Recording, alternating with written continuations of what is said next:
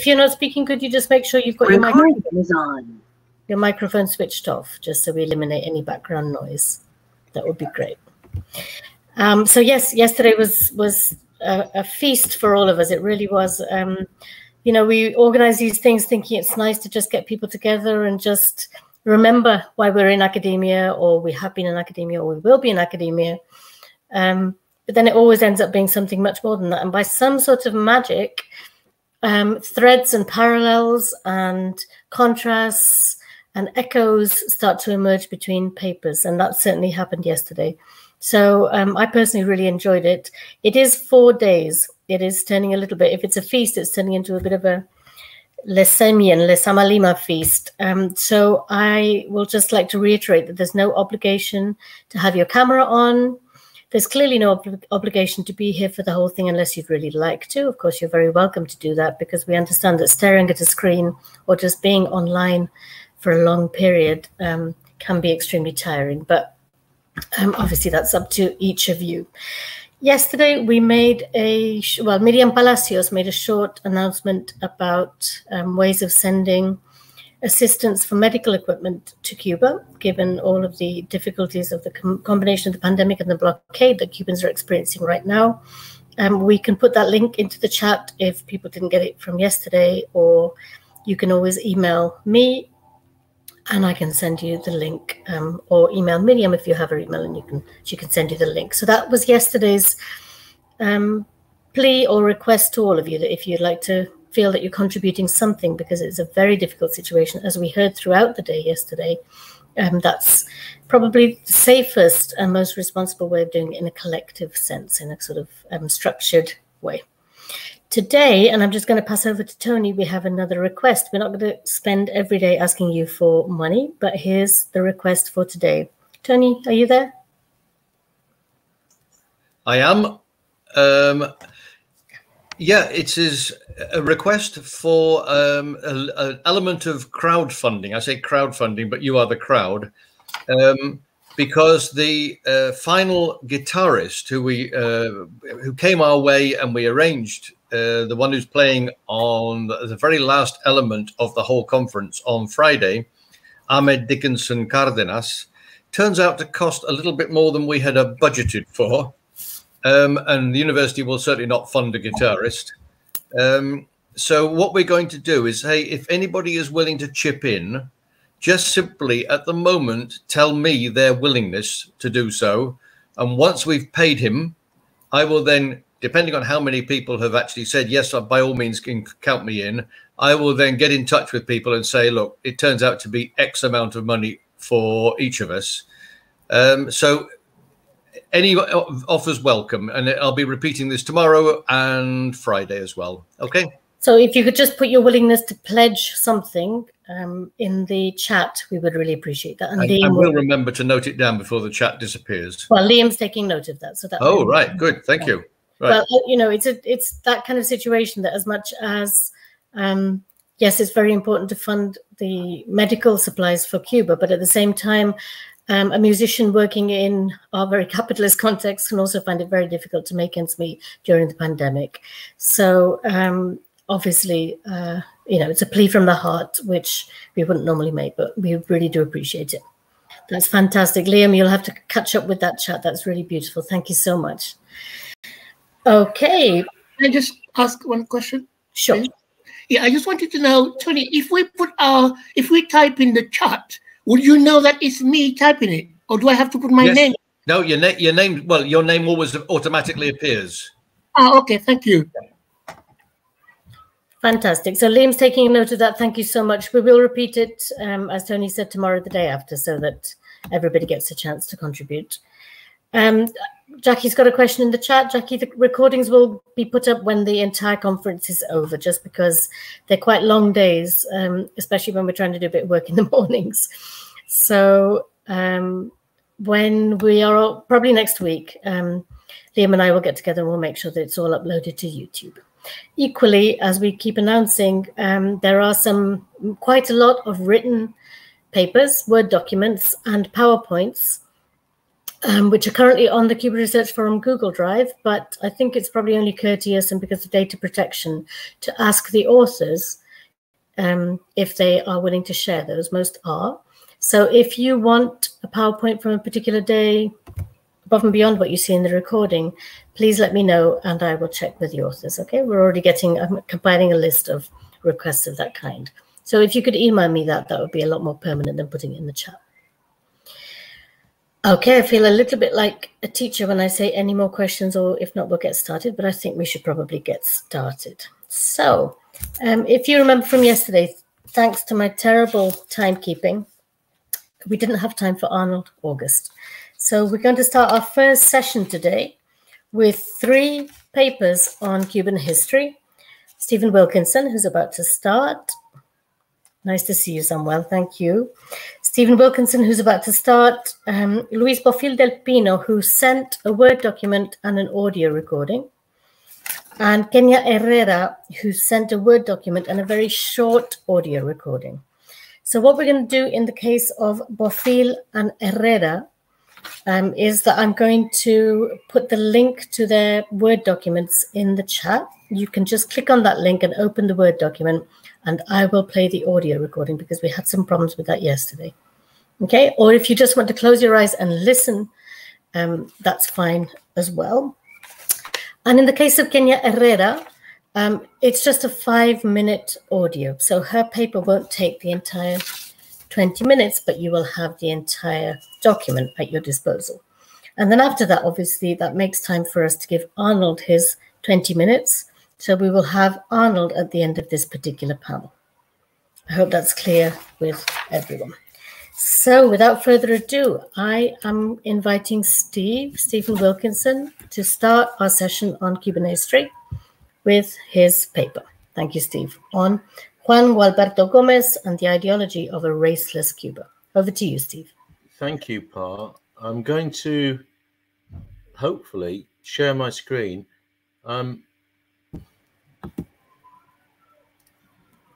Can you see the paper? Yes. Oh, excellent. So this, I've got 20 minutes, Pa, have I? Yes, you have. Right, so if I read this, it should take 20 minutes. I'm pretty certain I've timed it fairly well. Okay. So the title, as people know, is Juan Gualberto Gómez and the Ideology of a Raceless Cubanidad. It's a pretty broad title. You'll see what it's about as we go through it. In the pantheon of Cuban independence heroes, Juan Gualberto Gómez is a neglected figure. Not a martyr, he fought with the pen rather than the sword.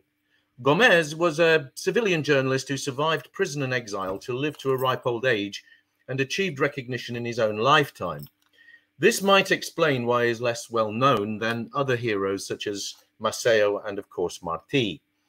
And this is curious because the contribution that Gómez made to both the struggle for Cuban independence and for racial equality are certainly crucial, if not as great as that of the other two. Some might consider this as an exaggerated claim. However, Gómez was the organizer and leader of the Partido Revolucionario Cubano while Martí was in exile. Among his achievements was the establishment of a network that successfully carried out a secret correspondence with Martí and established a colony-wide conspiracy of independentistas that coordinated the internal uprising to coincide with the landing of the revolutionaries in the East in 1895.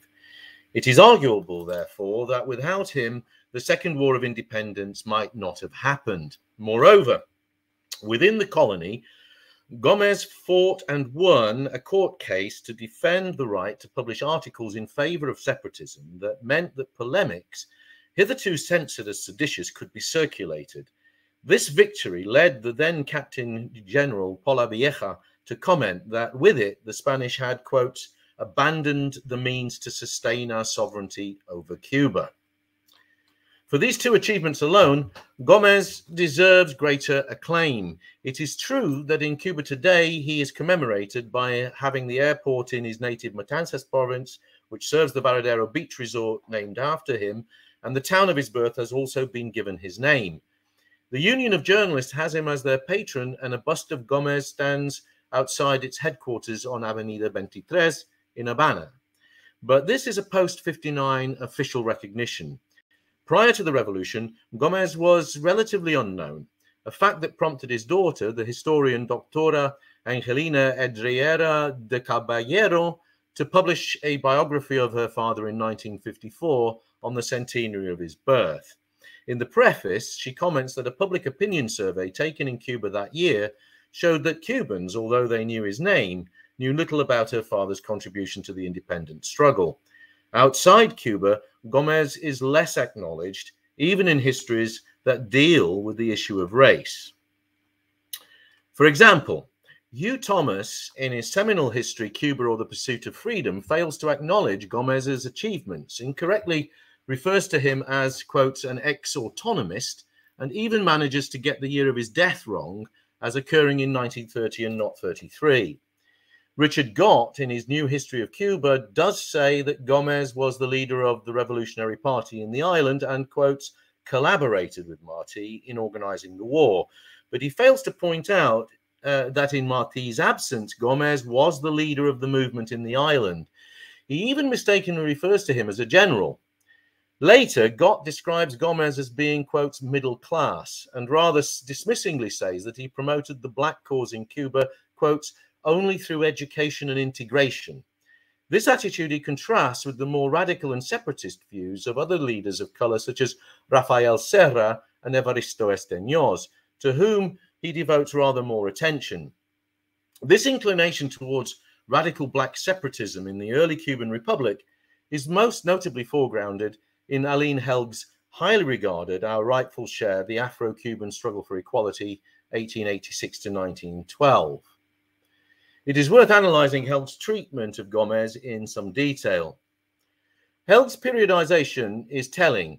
1886 was the year in which slavery was finally abolished in the island, and 1912 is the year of the so-called race war, in which the Cuban army massacred an estimated 4,000 black and mixed-race Cubans, many of whom were innocent women and children. These were Cubans who had risen up in eastern Cuba under the banner of the Independent Party of Color, founded by Esteñós, to whom Gott devotes more time than Gómez. The dates neatly bracket independence, which occurred in 1902 after 4 years of US occupation, following its intervention in the war in 1898. As the title implies, Helg's concern is to explain how black Cubans lost out from independence, which under the influence of the United States, and despite it granting full suffrage to all Cubans, white and black, nevertheless marginalized blacks from the political process due to an overwhelming white racism that was not sufficiently challenged. Helg lays some of the blame for this on Gómez, because he was an advocate of racial unity, in the name of which he eschewed pressing black rights out of a fear of provoking white racism. Indeed, she states that Gómez refused to support the Esteñós rebellion on the basis that it threatened the nation and quotes the doctrine of fraternity between the races. Helg refers to Gómez as being privileged and says he only managed to attain a position in white liberal society because of his, quote, broad Western culture. The suggestion is that his connection with white liberals somehow co-opted him and led him to promulgate views on African-descended Cubans that actually played into commonly accepted myths upon which white racism was underpinned. Chief among these myths was the fear that African-descended people would establish a black republic like that in Haiti, which would bring about an exclusion and, as happened at the end of the Haitian Revolution, a massacre of the white population. Helg summarizes articles written by Gómez in response to the intensifying use of the threat of another Haiti by the Spanish authorities as evidence to support her claim that he, quotes, unwittingly even promoted prejudice. Gómez's reasoning is as follows. He argued that whites had nothing to fear because the circumstances that brought about the Haitian Revolution were not present in Cuba. Cuban blacks were predominantly Creole. They were not imported and had been born in the colony, unlike the majority of the slaves that had rebelled in Haiti. Moreover, the majority of Cuban African-descended people came from tribes that were less warlike than those that were imported into Haiti. Most importantly, Gómez argued that the numbers made the two cases utterly dissimilar. Whereas the ratio of black and mixed race to whites in Haiti had been 20-1, in Cuba, the ratio of whites to African descended was 2-1. These perfectly logical premises, Helg describes, are defensive reasoning, rather than a refutation of the premises upon which white racist propaganda was based. Furthermore, because Gómez advocated that Africans should seek education and lay aside syncretic religious beliefs, Helg argues that this played into reinforcing stereotypes of African barbarism that were used in the white racist press.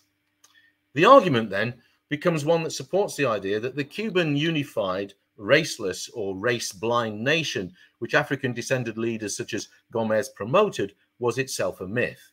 For Helg, Gómez's desire for a Cuban nation in which all races belonged was doomed because it fails to oppose white racism forcefully enough. Thus, her explanation as to why the African-descended population massively supported the War of 1895 is because Spanish colonialism epitomized discrimination against them, not because they actively supported and were integral to the separatist project. The underlying attitude to this approach is one that sees the relationship between the African-descended participants in the independence struggle as being, at worst, dupes, and at best as being naive because they did not deal with the potential for racism to split the ranks of the movement. So, for example, Maceo's decision to accept that Máximo Gómez should be the supreme commander of the forces because to have a mulatto in charge might have played into Spanish hands is an example of the fatal compromise that these African-descended leaders made. Helg's attitude is unconsciously revealed by a careful reading of the way she describes the relationship between Martí and Gómez, which portrays Gómez as a subordinate and a cipher rather than as an equal collaborator. She points out that in 1894, Gómez published a photograph of Martí in his newspaper La Igualdad, with an editorial praising Martí and his commitment to racial unity. She then disingenuously says that, quotes, before this issue appeared, Martí had secretly designated Juan Gualberto Gómez as the coordinator of the independence movement in Cuba. In fact, Gómez was the leader of the Partido Revolucionario de Cuba on the island since its inception 2 years earlier. Helg then writes the following: Martí's choice of Juan Gualberto Gómez rested as much on practical as on ideological reasons.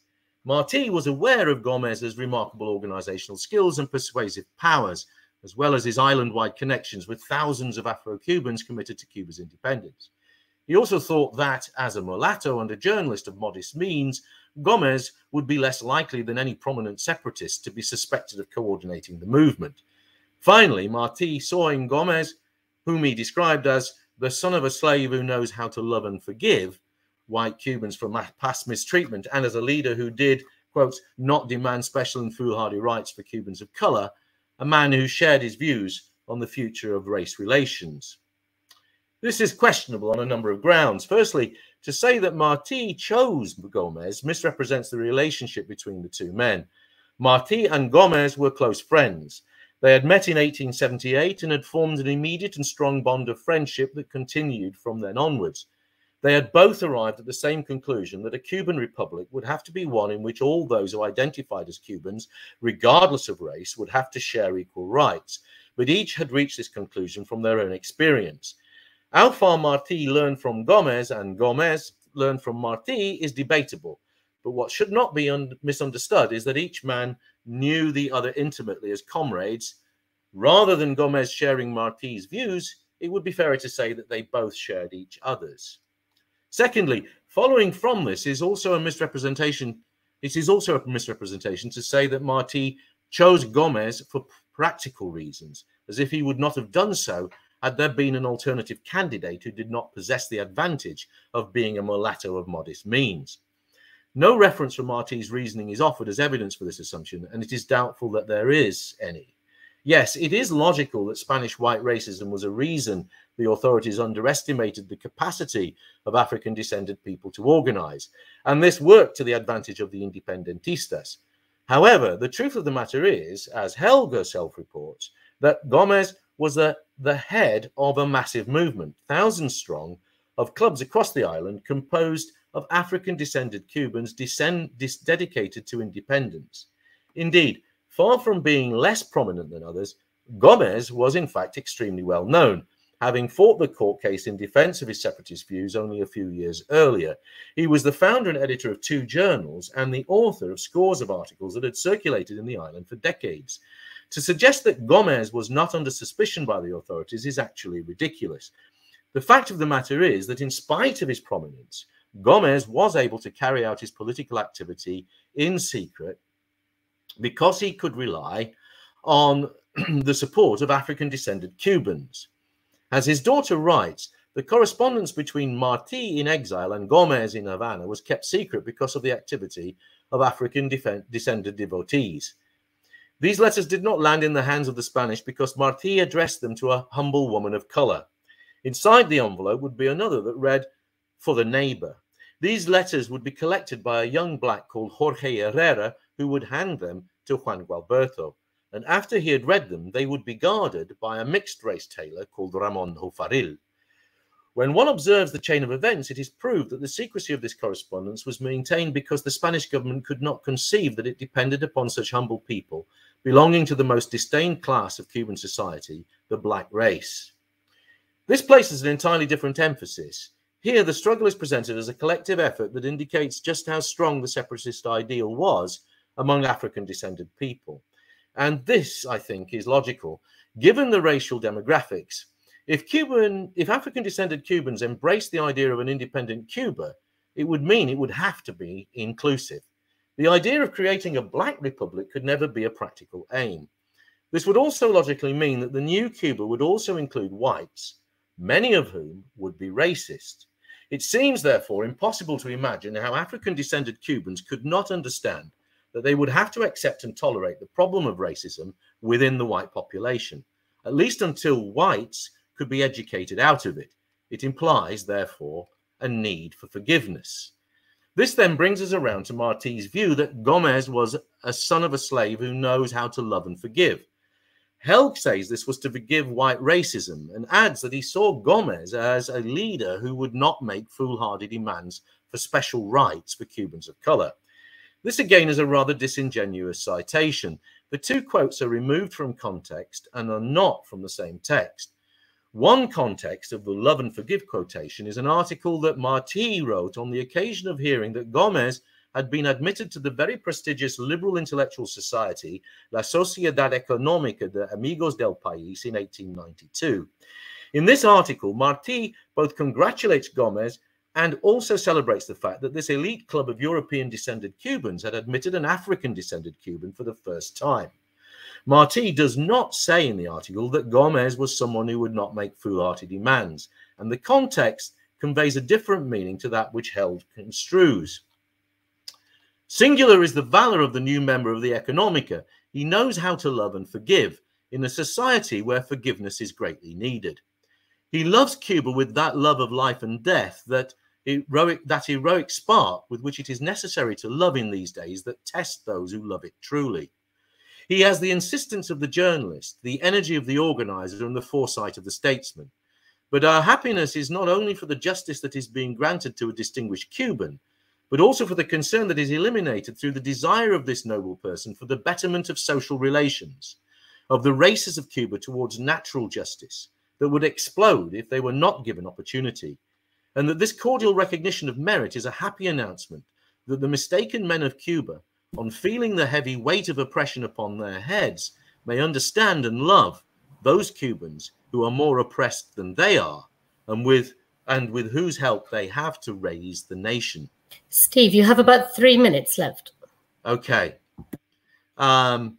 This suggests a more correct way to understand Martí, and Gómez is to be attuned to the way they link the struggle for independence with the struggle for racial equality, universal manhood suffrage, and a nationality that transcended race. As Cubans, the African-descended confronted discrimination by emphasizing their patriotism and consolidating an identity around their Cubanidad, rather than denying it and seeing themselves as distinctly African. This tradition survived even the race war of 1912 and explains why African-descended Cubans have consistently emphasized their Cubanidad and opposed racial separatism. As Lawrence Glasgow, in his comparison of the thought of W.E. Du Bois and Gómez, points out, the development of a national identity that transcended race was Gómez's fervid goal. His strong sense of Cuban identity is encapsulated in the statement, "We are all Cubans and nothing more." This response has persisted to the present and has survived even the special period when racial divisions in Cuban society were exposed. Helgs is correct to point out that Gómez's hope was only partly fulfilled, that Cuban blacks did not obtain de facto equality either in 1898 or 1959 is undeniable. However, they did win independence for the nation at the same time that they won de jure equality for themselves. It is a sad fact that few blacks won national political positions, and those that did were often sinecures with little responsibility. This caused Gómez to become disturbed by what he termed the sad realities of the day. However, he persisted in his position of urging African-descended Cubans to remember that they have a free fatherland, although it is incomplete, although it is full of imperfections. He concluded that with continuing progress, racial barriers will fall, like the biblical wall of Jericho. The cynical will comment that the barriers have yet to fall, but it is hard to deny the patriotism that African-descended Cubans still display. The remarkable cohesion of Cuban society is a consequence of the African-descended Cubans' conscious understanding that despite the recalcitrant racism that exists, there is no Cuban nation without them. The Cuba that is theirs, and Gómez, as much as Martí, is its ideological father. End of. Thank you very much, Steve. Thanks, that's fantastic. So if you want to stop screen sharing, we'll go back to our normal screen. I'm trying to do that. No, you've done it. That's it. I've done it? Yep, you've done it. Oh, okay, good. Fabulous. So we've got about 8 or 9 minutes for questions. So over to you out there in the public for questions or comments. You can put your hands up. You can use the chat.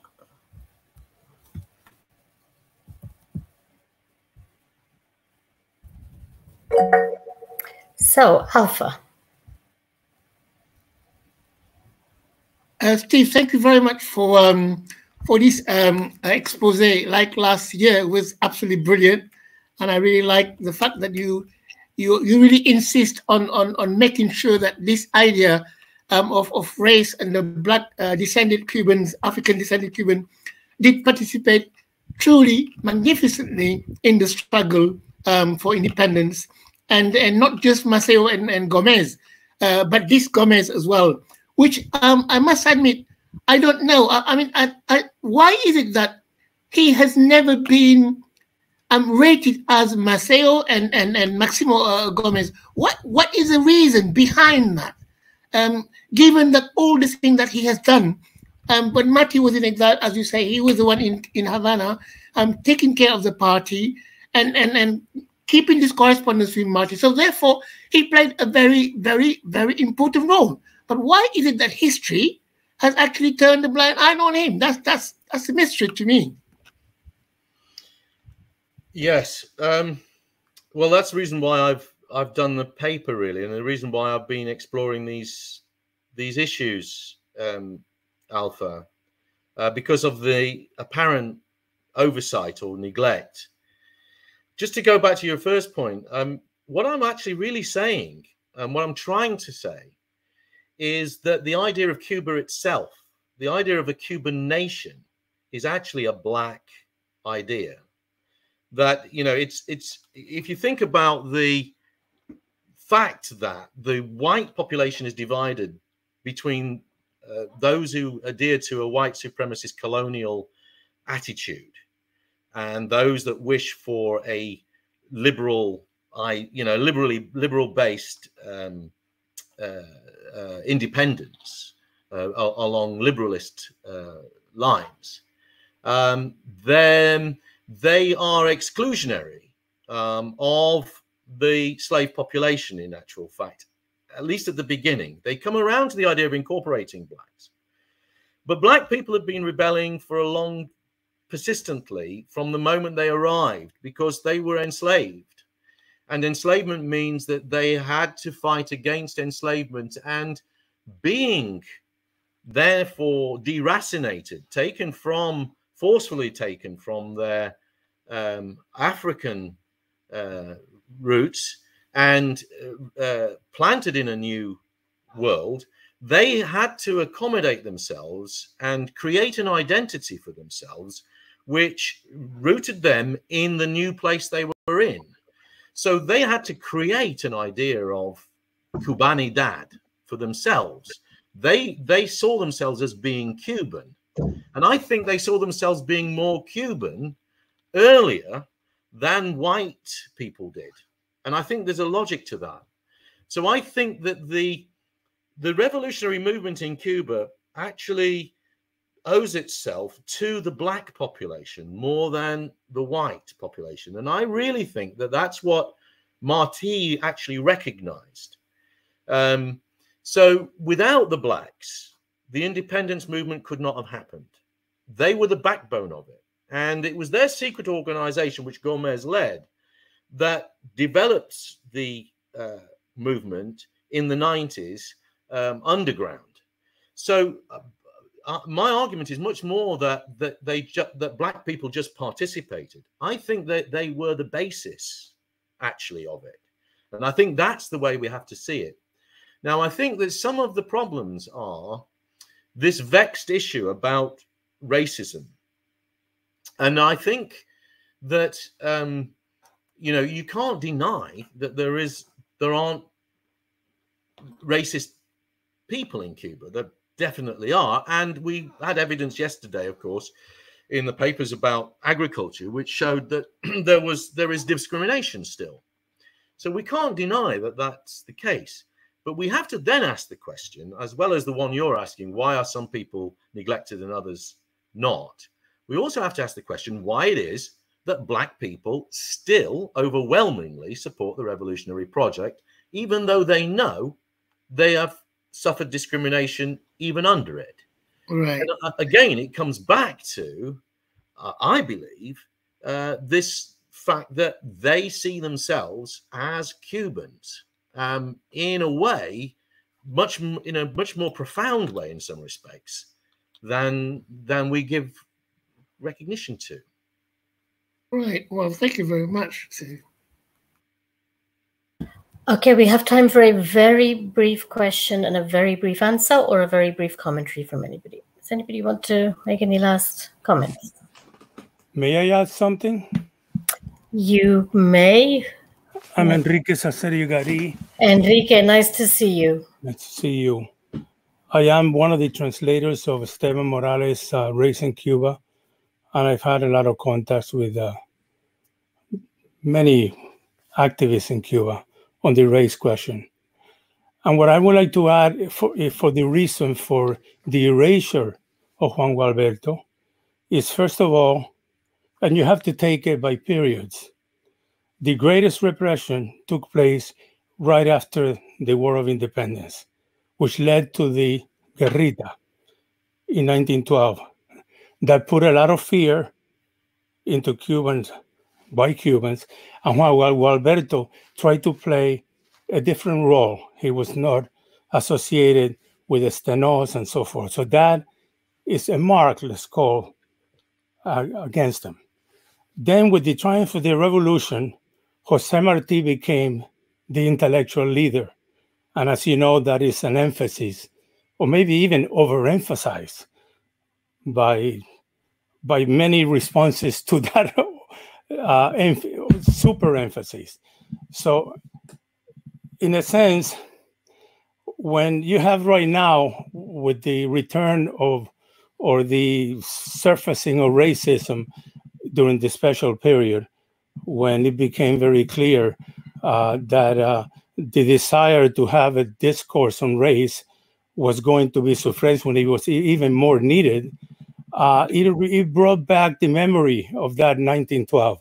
You know, Gloria Rolando's work, her documentaries on the 1912 revolution, coinciding with the centennial, kind of like brings about that the struggle continues, and that Juan Gualberto, even though, and I agree absolutely with what you said about Juan Gualberto, is still that contributes to the erasure in the historical context. And, I would, but he I mean, you might recall from Edelmira's book that there was this, I'm not an expert on him, but I am acquainted with it. I remember reading that when they came to Martí's house to arrest him in 1979, he was having lunch with Juan Gualberto. And they came at the door, his wife came, they're coming for you. And he basically went out and they took him away, and he kept completely quiet about the fact that Juan Gualberto was there with him. Otherwise, they would have arrested him. Yes. So, and from that moment on, they never saw each other. That's right. And he's the one he chose to send the message from Key West to start the revolution. So, That's you know, right. I agree completely with you. My intervention is just to add a little bit to this very unfortunate, totally unjustified, you know, forgetfulness of Juan Gualberto's work. Thank you, Enrique. Steve, I'm not sure if you want to respond. If you do so, could you just be very brief? Sorry to be such a... No, I mean, I absolutely everything that's just been said, I absolutely agree with. And yeah, thanks very much, everyone, for listening. I really appreciated it. Thank you. Fantastic. Thank you. So I think what we're going to do is we're going to give priority to the live person here today, and that's Arnold in this panel. Arnold, would you be willing to go now so that we just make sure that we don't cut you off again, and then I can play the 2 recordings when you are finished? Does that seem okay with you?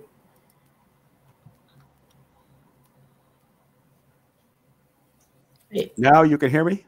I can hear you perfectly. We can hear you perfectly. Okay, thank you very much. First, I'd like to congratulate Tony and Par for organizing this really great event with a wide variety of views in very difficult conditions. And as the ambassador said yesterday, and a type of event that is very much needed, given the current situation in Cuba, which is still unfolding. My presentation, less than 60 minutes. The title is, you see it on the back of me, it's in Spanish, but in English is How a Young Cuban TV Journalist Challenges the US-Centric Notion on Generational Perspectives. Now, the US never carried any illusions that the historical Cuban leadership will succumb to US pressure, and thus increasingly targets the youth as the preferred option. The only hope for the US and its allies is the younger generation. This is why Fidel pointed out in 2007, I quote, "If the young people fail, everything will fail."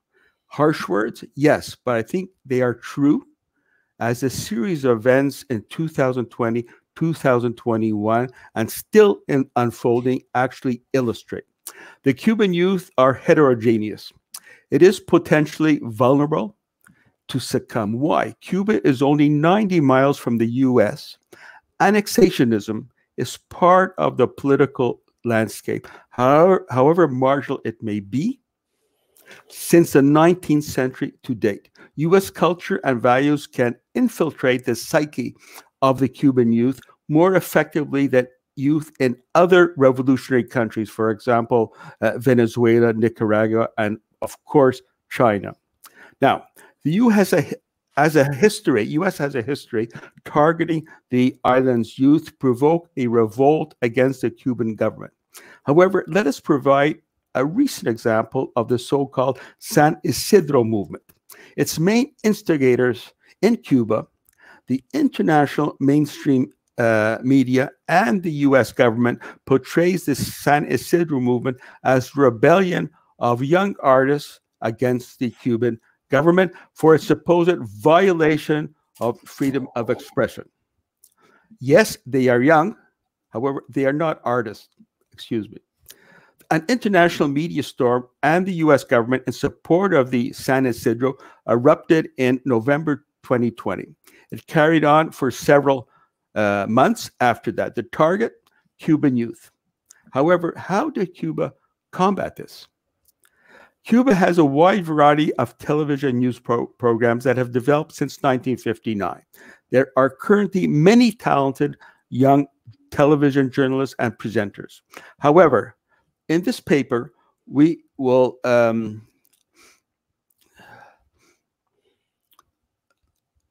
this paper, we will be concentrating on one. However, his name is Humberto Lopez. This is my example. He stood out during the Cuban counterattack against the San Isidro, using his profession as a lawyer and to the utmost, as well as his obvious ability to master social media and modern TV technology that the Cuban television places at the disposal of its journalists. Lopez is 35 years old. He has developed his reputation among TV audience through programs such as Buenos Dias of Canal Caribe and in general Cuba Televisión.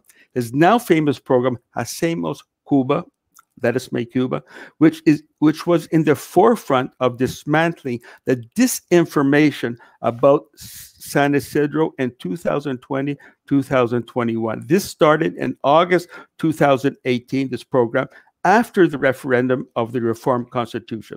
His regular shows on San Isidro began after the San Isidro incident in November 2020. One of the instruments Lopez employed to deconstruct San Isidro narrative is the Cuban Constitution.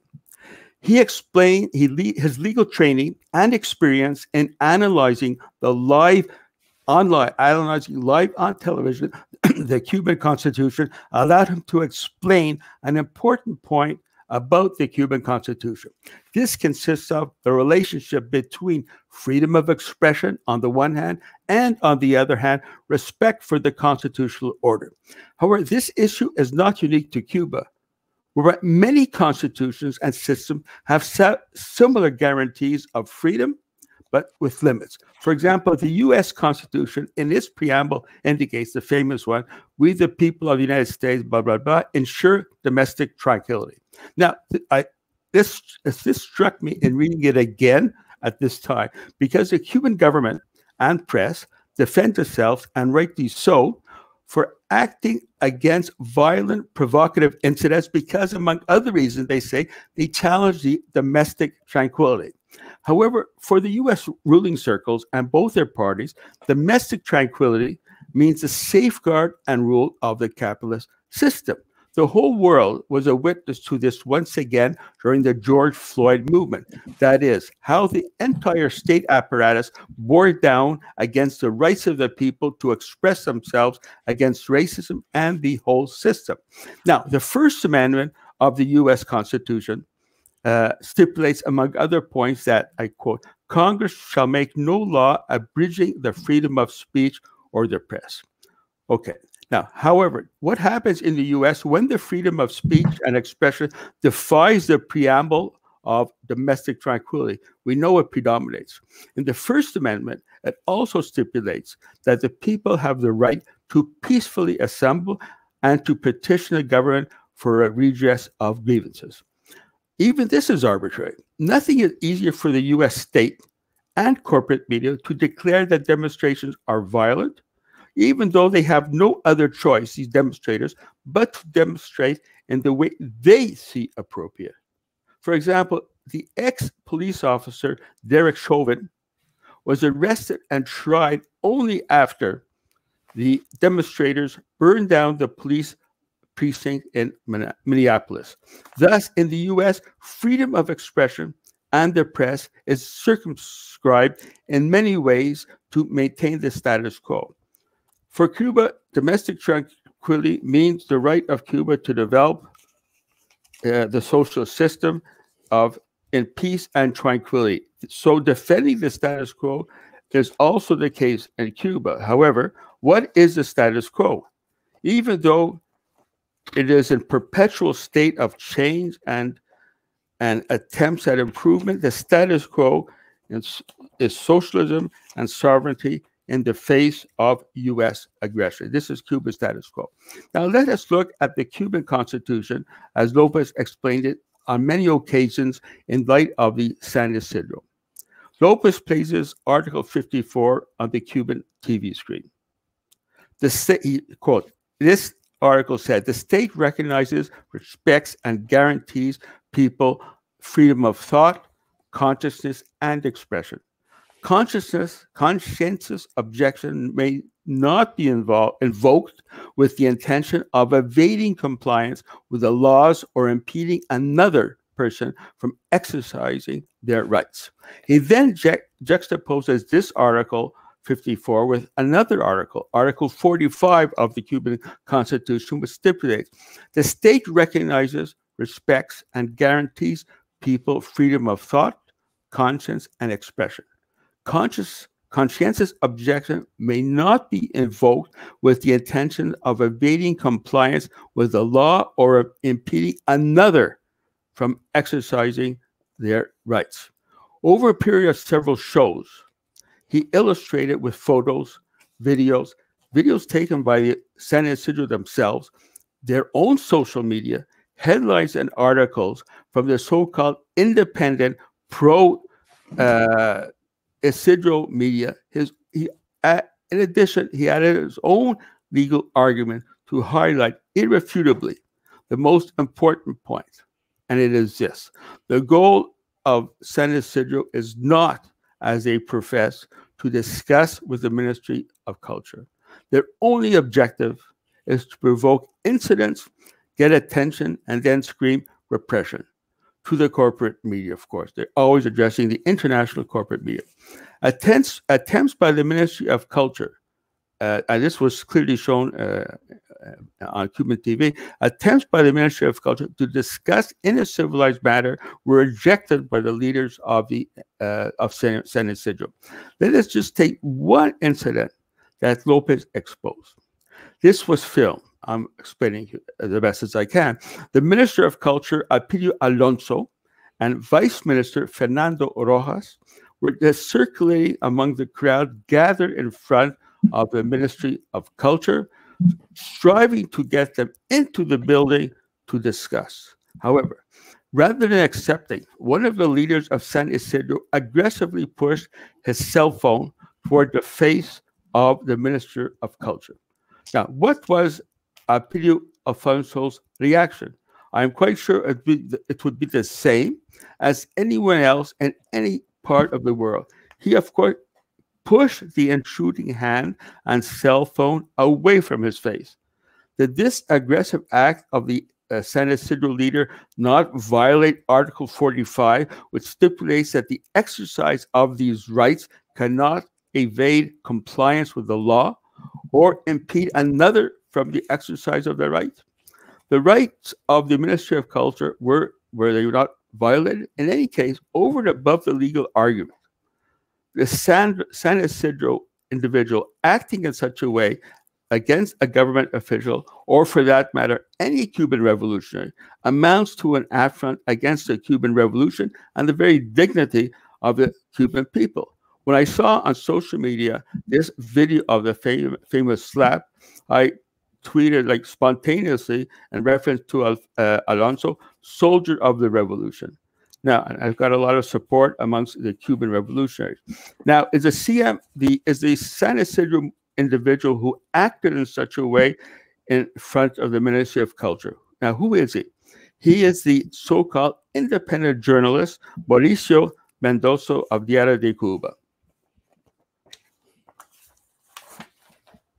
Humberto Lopez indicated with proof on this and many occasions that the San Isidro consists of mercenaries.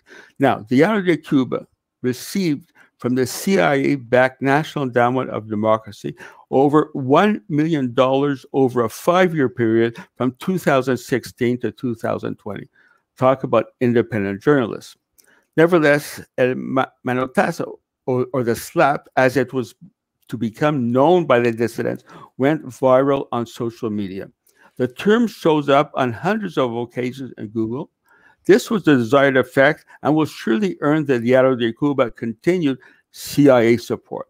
However, the much hoped for result in Cuba, that is, of provoking an uprising, especially among the youth and artists, in support of freedom of speech and press supposedly being violated against the government, did not work.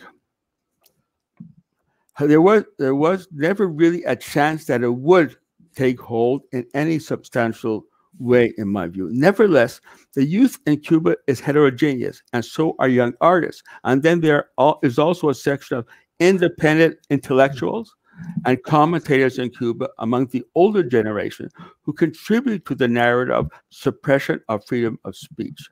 Now, Humberto Lopez, he became a household name. You know, I guess the San Isidro were hoping that the martyrs who were supposedly on hunger strike, that they would become a household name, but there was Humberto Lopez who completely deconstructed that whole San Isidro movement. He has become a household name. Now, the work of Humberto Lopez contributed toward keeping the damage to the minimum. That is, keeping the influence of the San Isidro movement amongst the youth and artists. Did he manage to keep this to the minimum? It is quite possible if we judge by the hatred in the Miami press and the dissident social media against him. He was also the victim of physical provocations. We have not witnessed such an outpouring of character assassination against a single journalist in Cuba in quite some while. The frustration exhibited by the San Isidro was perhaps fueled by the fact that Lopez is from that very generation that the U.S. and its allies in Cuba had been hoping to win over against the government. Cuban youth can easily identify with him as a result. As one of my Cuban colleagues mentioned in a telephone conversation a couple of days ago, in preparing for this paper, what my colleague said, and it comes from a multi-generational family living in the same house, that Lopez attracts your attention. He motivates all ages and not just youth. And he goes on to say, my colleague goes on to say, that the importance of Humberto Lopez is his youth, but also lies in his arguments, facts, concrete points that refute with tangible elements what is said outside of Cuba with regards to what is happening at that time. Now, when Fidel was optimistic, after saying in 2007, if the young people fail, everything will fail, he also declared in that very next sentence, it is my profound conviction that the Cuban youth will fight to stop that. I believe in you. Now, at this time, what was Fidel was very optimistic. Does this hold at this time in 2020, 2021? I actually have my doubts. I think that the Cuban youth is heterogeneous, so are the Cuban artists. And one cannot underestimate the damage done by the older generation, so-called independent intellectuals, etc., who are pushing the following line, that they are against the violent provocations, but they're also against the Miguel Diaz-Canel. So this is still an ongoing thing, and I'm sure everyone has opinions on what is happening in Cuba, and I end on that point and ask people to engage myself and others in discussion about this whole question of resistance to the U.S. attempt to use intellectuals, artists, freedom of expression to develop a movement against the Cuban government. Thank you. Thank you, Arnold. So we do have about 5 minutes or so for questions and comments. I think there may be quite a bit of debate. So if you try and be as brief as possible, if you want to raise your hand or identify in the chat that you want to speak.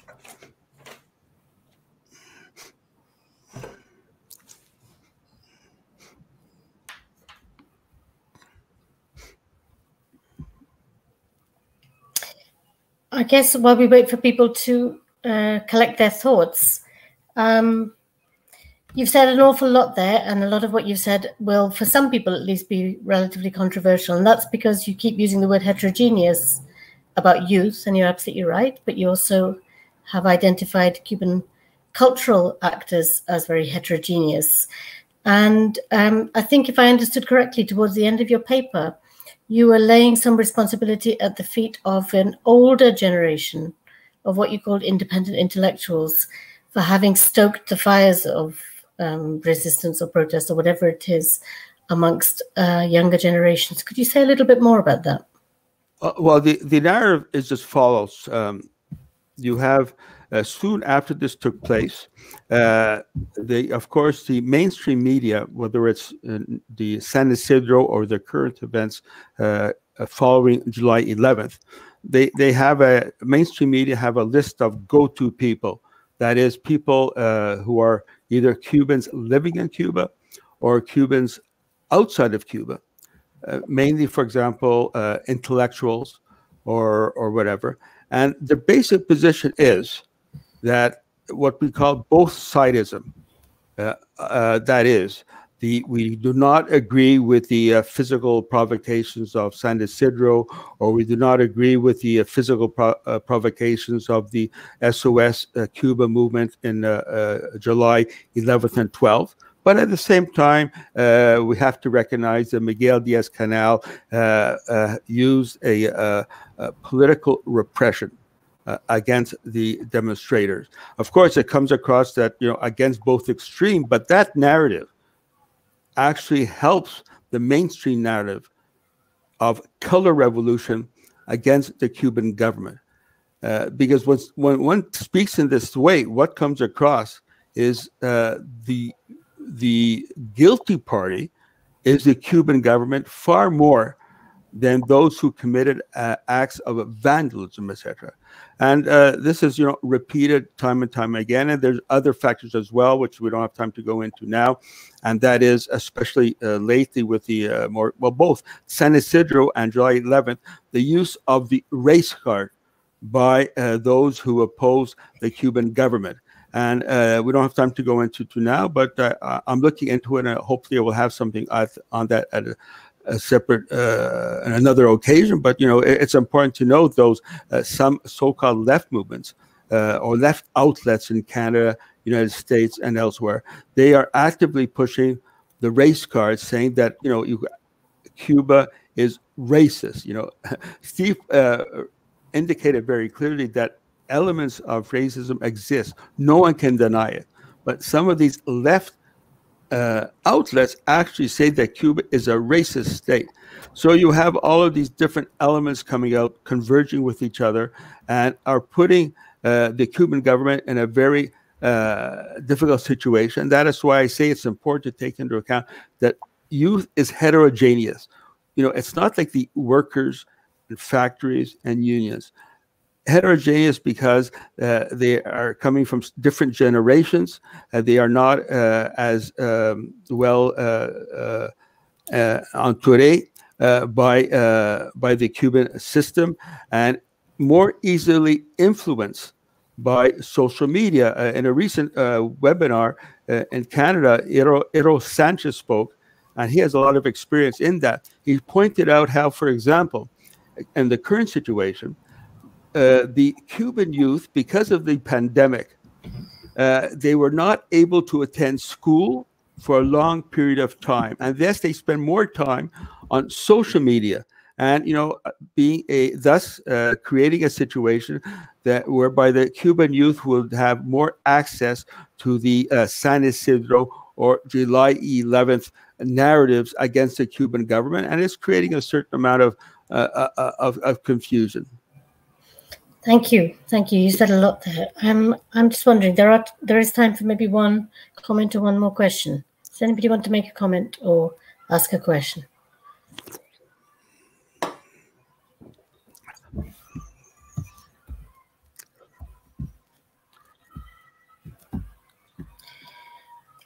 It looks like not. So, Arnold, thank you so much. Thank you for your patience. Thanks for your paper. Thanks for your thoughts and your reflections. You've given us a lot of food for thought. Thank you very much. Okay, so we are going to move on to quite different, a different topic, probably linking more to Steve Wilkinson's paper. We're going to start with Luis Boffill del Pino. This is back to our history section, who's a researcher in the Instituto de Historia, and he has a paper about María Luisa, let me just, hold on, trying to multitask, María Luisa Dolz y Arango, a Cuban educator who, according to his paper, was ahead of her time. So you can see in the chat that I've put a link in there. So what I'm inviting you to do is to click on the link, open that in a different window. You don't need to be online, you don't need to be visible in this Jitsi meeting. And in the meantime, I will play the audio for that. Okay, so it's not, I don't think, following the paper exactly, but it is more or less a version of the paper. And at some point in the next minute or so, I would be grateful if somebody could tell me that they can hear this. Saludos para todos los oyentes. I can hear it. Excellent, thank you. Fingers crossed. Les habla Luis Boffill y a continuación presentaré la ponencia María Luisa Dolz y Arango, una mujer adelantada a su tiempo.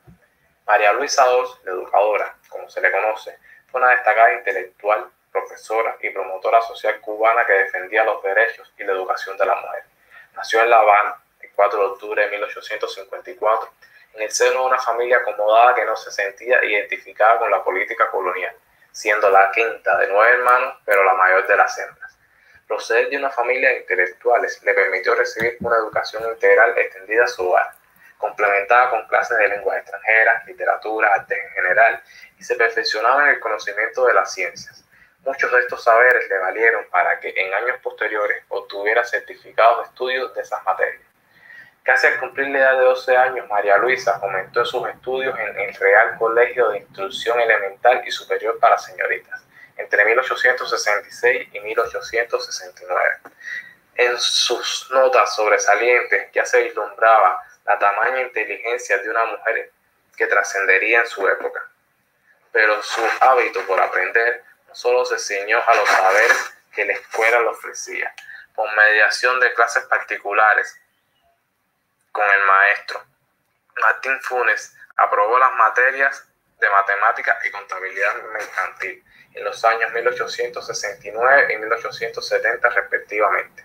Su disposición por el magisterio se reveló desde la niñez. El hogar fue testigo de esa aptitud, teniendo en sus hermanas menores, Julia y Adelaida, a las primeras discípulas. La visión de la ilustración de las mujeres se proyectaba en ella desde edades tempranas, por lo que no es casual que todos los conocimientos que adquiría quería transmitírselos a sus consanguíneos. En 1872, apenas siendo una adolescente de 18 años, comienza a impartir clases en el Colegio de Señoritas Nuestra Señora de la Piedad, dirigida por María Josefa Ruiz. Según cuenta Pastor Río, repartía pródigamente el plan de la enseñanza a muchas jóvenes de su amistad, sin remuneración alguna. Siempre estaba superándose a sí misma. No se conformaba con conocimientos y labores a medias. Su alto interés por la faena educativa la llevó a graduarse en 1876 de maestra de instrucción primaria elemental.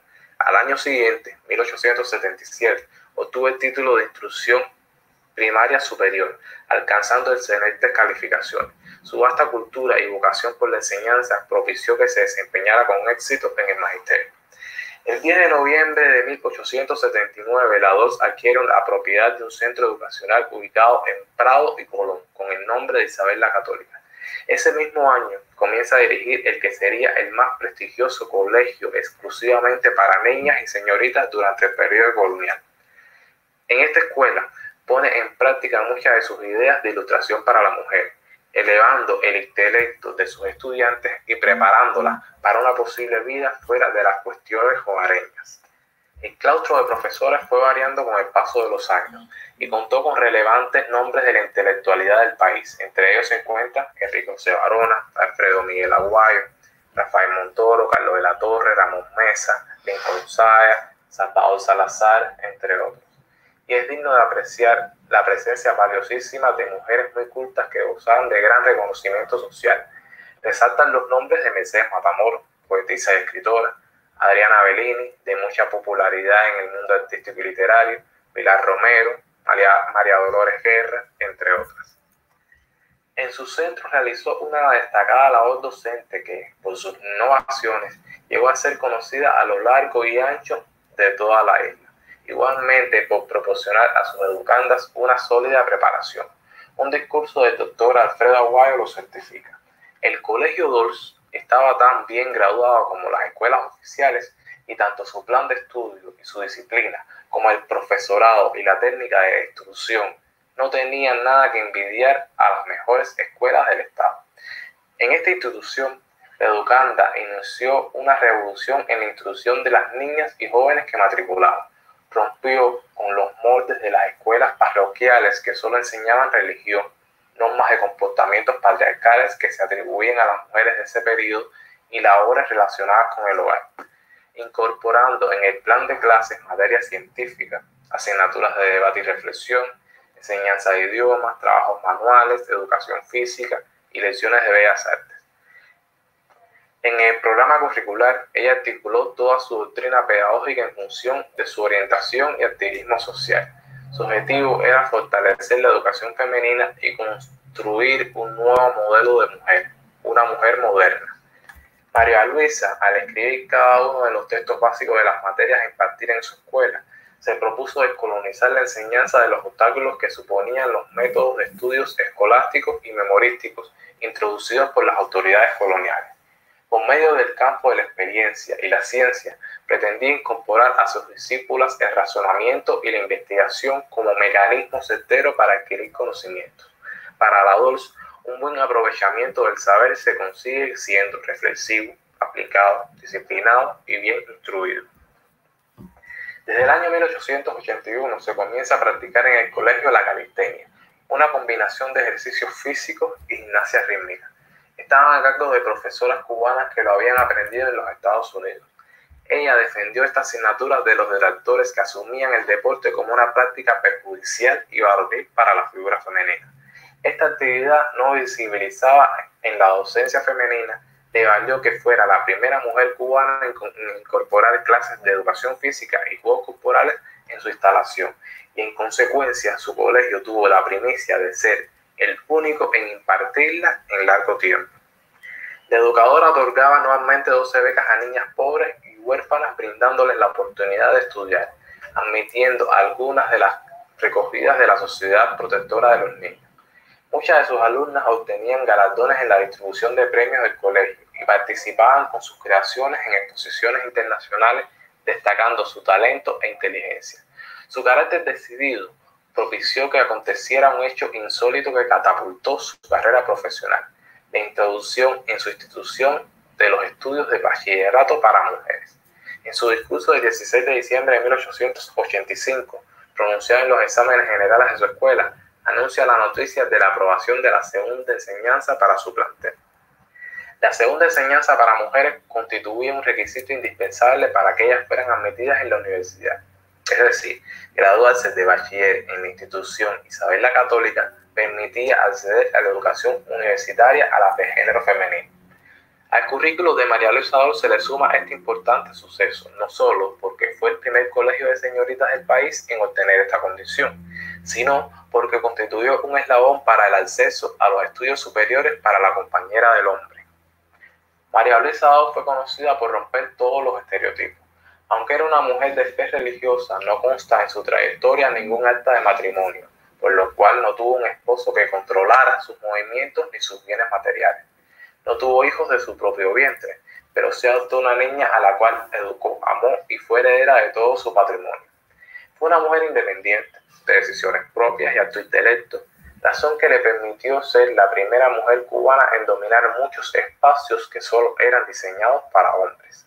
Contrario a las actividades que debían ser adecuadas para mujeres, la Dolz siempre estuvo imponiéndose retos y aplicaba para su vida los objetivos que tanto defendía: la educación y los derechos para las mujeres. Sus estudios no solo quedaron en los niveles primarios.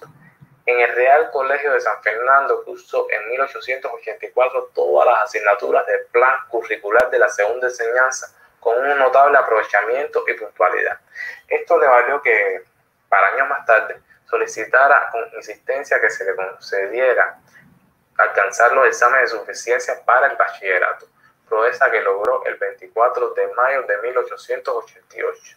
El 14 de junio de ese mismo año se le otorga el título de bachiller en arte por el rector de la Universidad Literaria de La Habana, constituyéndose como la primera mujer en obtenerlo con notas sobresalientes. Su gran meta fue acceder a la Universidad de La Habana, y lo logró. Su camino ya estaba labrado desde septiembre de 1888. Fue presentándose a los exámenes privados convocados en la Universidad de La Habana, cursando asignaturas como mineralogía, botánica, geometría química general, zoología general, análisis matemático, ampliación física, anatomía, fisiología, geología, entre otras. Es de esperar que a la altura del año 90, 5 de marzo, obtuvo el grado de licenciatura en ciencias, sección de las naturales. Fue una de las precursoras femeninas cubanas que se graduó de estudios superiores. Gran conocedora de las ideas más avanzadas de su tiempo, estudió la obra de renombrados pensadores y científicos del mundo como son Charles Darwin, Immanuel Kant, Theodore Ribot, Herbert Spencer, Alexander Bain, entre otros. Se convirtió en la primera mujer en obtener el grado académico de doctora en la rama de las ciencias naturales en la Universidad de La Habana en el año 1899.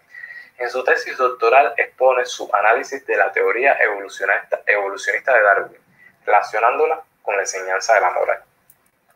Fue una mujer muy activa, con un discurso claro y revolucionario. Dictaba conferencias, redactaba artículos para la prensa nacional, siendo la temática principal la superación y los derechos de la mujer.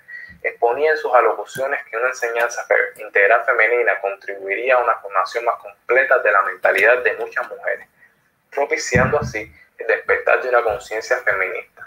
Sus transformaciones en el campo de la educación generaban las bases para la lucha por las reivindicaciones sociales del mal llamado sexo débil. En 1874, con la edad de 20 años, ya se estaba pronunciando a favor de la instrucción de la figura femenina y expresa: no os convenceréis de cuánto es capaz la mujer. No pensaréis hasta dónde podría llegar a cultivarse esmeradamente su inteligencia. Manifestándose en el mismo discurso enunciado en la escuela donde impartía clases a los que se oponían a ese derecho, asevera: no puedo menos para apartarlos del error en que muchos se hallan de que es perjudicial o al menos inútil ilustrar a la mujer, que seguir en mi designio de probaros la influencia que ella tiene en la sociedad. La apertura de su colegio y sus actividades pudieron desmentir ese error del que algunos hablaban. Celebró con júbilo la apertura de la educación superior para las del sexo femenino a la altura del año 1883 y en un discurso divulgado en 1885 expresa: hoy brilla una de las eras más notables en la historia de los derechos de la mujer. Se nos abrieron las puertas de las universidades y academias que en tan injusto título estaban monopolizadas. Se le abre campo para brillar lo mismo en la ciencia que en las artes. Poco a poco se daban los pasos para lo que posteriormente se llamó liberación de la mujer, y María Luisa no paró de utilizar su pluma y su voz para defender los derechos civiles y educacionales de ella. De ahí que se reconozca a la educadora como pionera en el ámbito feminista de la isla. A través de la ilustración de la mujer promovía un feminismo social, es decir, un soporte a la mujer por medio de la educación. Afirmaba que la mujer tenía definidas sus propias capacidades y que sus funciones estaban dirigidas a formar a las nuevas generaciones y funcionar como un ser activo incorporado a las labores de la sociedad sin ninguna diferenciación con el hombre. Desechaba toda pretensión de que la mujer estaba diseñada para servir al hombre. Ella es sierva de sus hijos y del conocimiento que eliminan de su conciencia la ignorancia y la desidia. Su obra cumbre en este periodo relacionada con el tema es Feminismo y Justicia de los Códigos. En ella expone el avance del movimiento feminista de Europa y de los Estados Unidos y pone en tela de juicio el lento desarrollo en que se estaba gestando el de Cuba. En cuanto a la mujer trabajadora, tuvo también sus apreciaciones. En un artículo titulado Desventajas de la obrera, denuncia la explotación a la que es sometida la mujer asalariada y demuestra cómo al campo laboral se traslada la condición de inferioridad con la que es mirada la del sexo femenino con respecto a la figura masculina. Dice: los sueldos de las obreras no alcanzan la de los obreros, aunque realicen el mismo trabajo, en el mismo tiempo y con las mismas condiciones. Es decir, porque la mujer es más débil, porque gasta quizás más energía que el hombre para obtener igual producto de su actividad, se les remunera menos. En 1899, como ya había terminado la dominación española en la isla, Se comenzaría a formar una nación propia y las mujeres estaban a la expectativa para ver qué lugar representarían en este nuevo escenario. María Luisa Dolz ese año no dejó de pronunciar su discurso donde dio herramientas para la preparación de las de género femenino en la nueva sociedad que se construiría. Asume a la mujer como la formadora de las nuevas generaciones que integrarán el naciente gobierno. Al no incluirse en la Constitución de 1901 los planteamientos femeninos que le proporcionarían una mayor independencia, nace una república donde las mujeres no son tomadas en cuenta. Por tanto, el discurso femenino se radicaliza y reclama transformaciones efectivas a su situación jurídica. María Luisa Dolz fue una de las intelectuales que estuvo a la cabeza de este nuevo fervor feminista, siendo una de las más grandes pensadoras de ese proceso. María Luisa Dolz fue una fiel defensora de las reivindicaciones femeninas. Sus ideales no solo quedaron expresados en papel y defendidos a través del estrado público y la prensa, llevó su labor a la práctica. Con su colegio de señoritas sentó las pautas para ilustrar a la mujer cubana, elemento que las prepararía para poder reclamar efectivamente sus derechos de igualdad con respecto al hombre ante la sociedad. Introdujo en su escuela disciplinas y prácticas pedagógicas inadmisibles en la superación curricular del mal llamado sexo débil. Batalló para que fueran aceptadas y ellas disfrutaron de la gimnástica en los estudios de segunda enseñanza y los superiores en la universidad. Se convirtió en la primera maestra cubana en obtener menciones honoríficas en universidades y academias extranjeras. Abogó por la creación de una escuela cubana y luchó por el mejoramiento de las condiciones de los centros educacionales populares. Favoreció la superación del profesorado.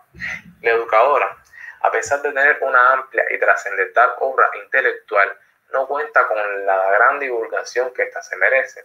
Al estudiarse el pensamiento cubano de todos los tiempos, no hay presencia de un texto de esta destacada pedagoga. Todas las lecturas hacen referencia a escritores masculinos. Ella no solo habló de la educación y feminismo, también escribió sobre ciencia, historia universal, los males sociales, derechos civiles, la guerra patria, cómo construir la nación, entre otras temáticas. Es justo que se analice y promueva su ideario como el de las grandes figuras coloniales. Cito a Varela, José de la Luz y Caballero, José Antonio Saco, todos hombres. Esta mujer fue olvidada por el tiempo, sin embargo, no pudo ser silenciada en su época. Muchas gracias. Bueno, le damos las gracias a Luis Boffill. Él es parte de un grupo de trabajo de investigación del Instituto de Historia que se enfoca en la mujer. Y entonces vamos a pasar enseguida a otra ponencia. La grabación, el audio, es mucho más breve, son 5 minutos nada más, de Kenia Santa Herrera Izquierdo, y es sobre la Unión Laborista de Mujeres durante la lucha antimachadista. Breves apuntes. Voy a primero poner el enlace al escrito y después vamos a escuchar la grabación. Un momentico.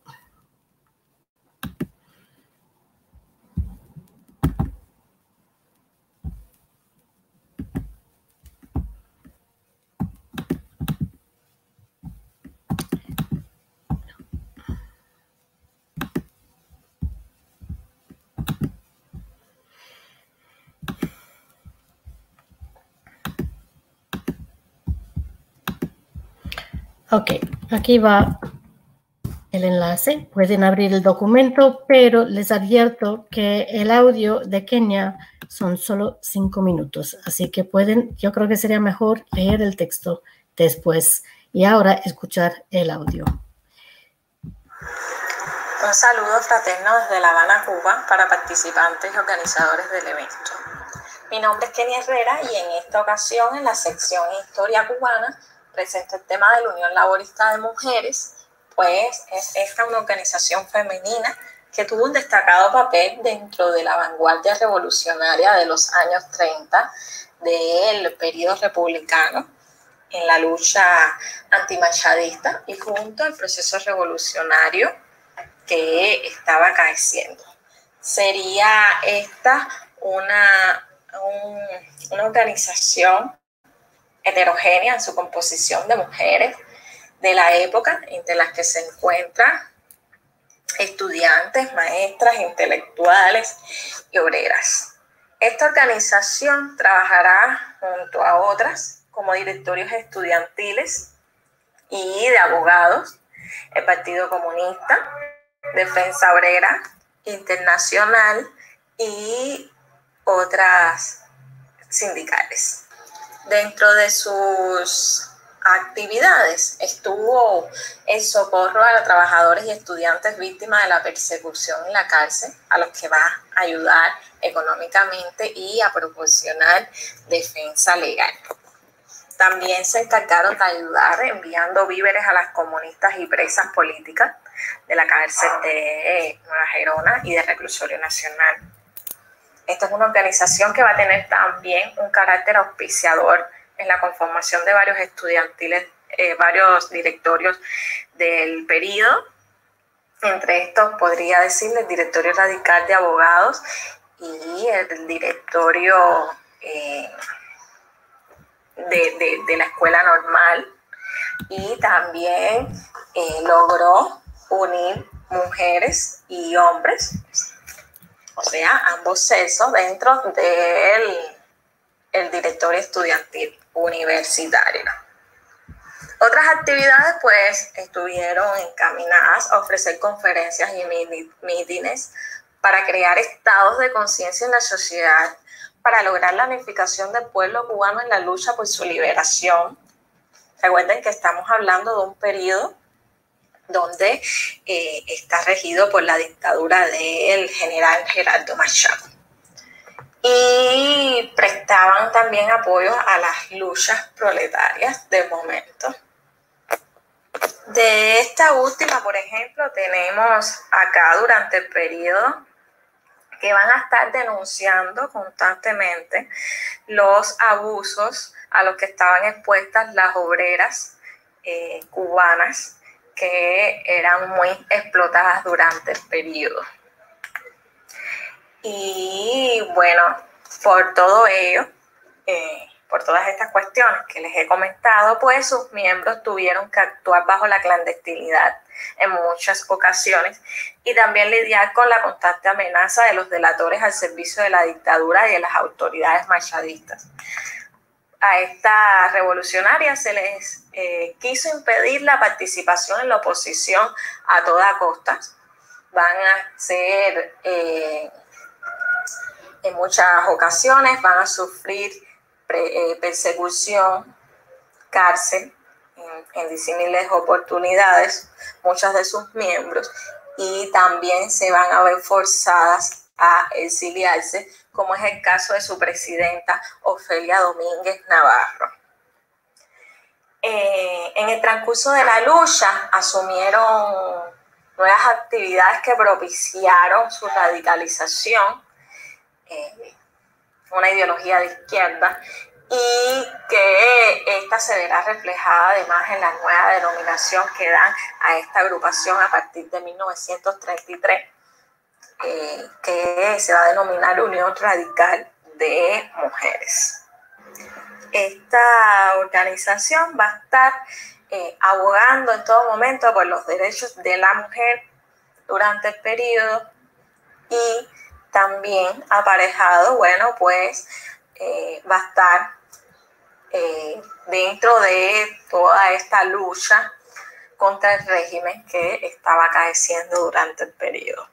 Bueno, aunque no se puede abarcar todo por el espacio, bueno, pues espero que haya sido de su agrado esta pequeña intervención y espero que puedan consultar en su momento la ponencia que les dejo escrita. Bueno, un saludo para todos y gracias por la atención prestada.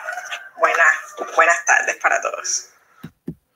Ok, bueno, muchas gracias, porque yo sé que Luis y Kenia, que son amigos muy fieles del foro, van a ver el video en YouTube. Entonces, Luis y Kenia, muchísimas gracias por sus trabajos. Como ya pueden ver, el público tiene acceso a sus documentos y cualquier pregunta que tengan, cualquier intervención o comentario, estarán en contacto con ustedes. Entonces, yo creo que vamos a hacer un pequeño descanso de 1 o 2 minutos porque vamos a cambiar de tema y vamos a pasar a al siguiente panel. So we're going to start in about 2 or 3 minutes with our next panel, and we will go to the live person, the live speaker, Jeffrey Gonzalez. Jeff Gonzalez from Florida International University. Our panel is about religion. So we'll start with him. He will be speaking live, and then we'll have 2 contributions from Havana on religion, very similarly to the way that we've just done it, okay? But first, let's just have a couple of minutes break. So we'll be back in 2 minutes.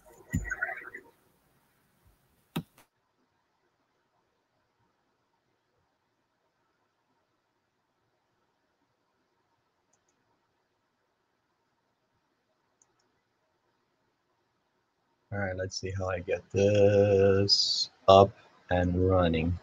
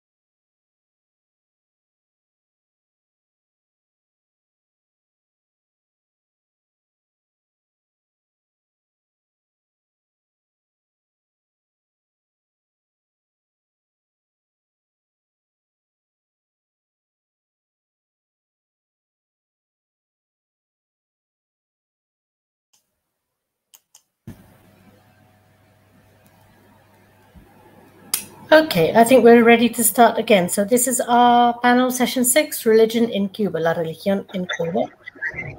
And Tony is going to chair this one. I am indeed. Thank you.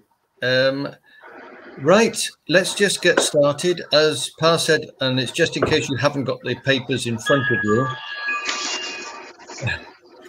we start with Jeffrey Gonzalez, Florida International University, but also doing a PhD in Reading, University of Reading.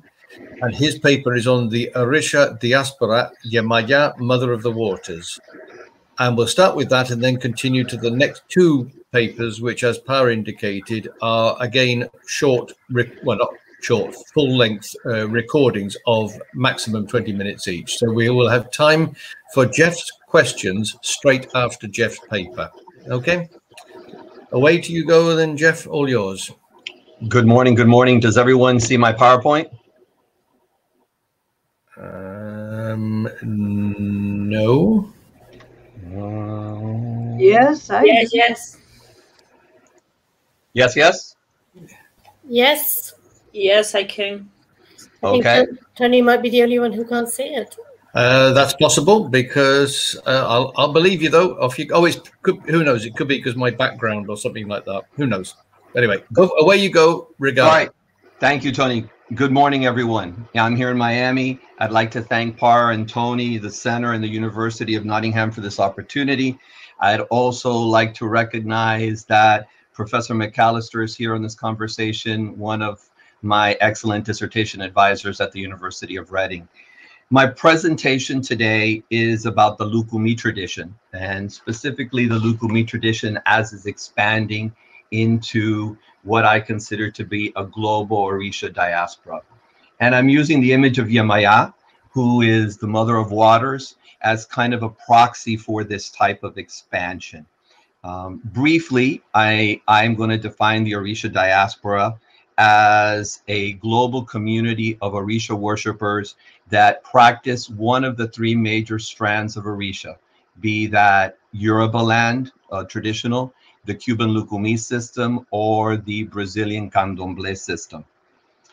In reference to the three major strands, it's important today to note that practitioners of any of these strands may not be of African, Brazilian, or African Cuban descent. It has become much larger.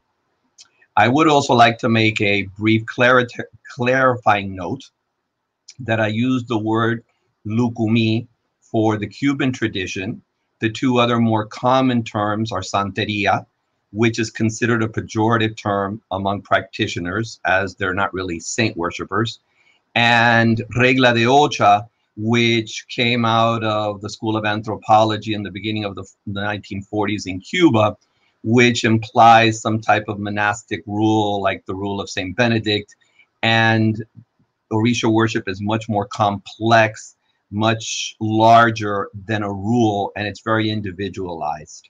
So with that being said, I'm going to do a brief history of how the Lukumi arrived in Cuba. The Lukumi arrived in Cuba mostly during the 19th century. After the decimation of Oyo in 1803, that lasted almost to 1820, many of the West Africans that were in the Oyo territory or neighboring territories such as the Abado were taken as slaves to Cuba. In Cuba, they organized themselves and recreated their traditions within the Cuban framework and started to practice what today we call the Lukumi tradition.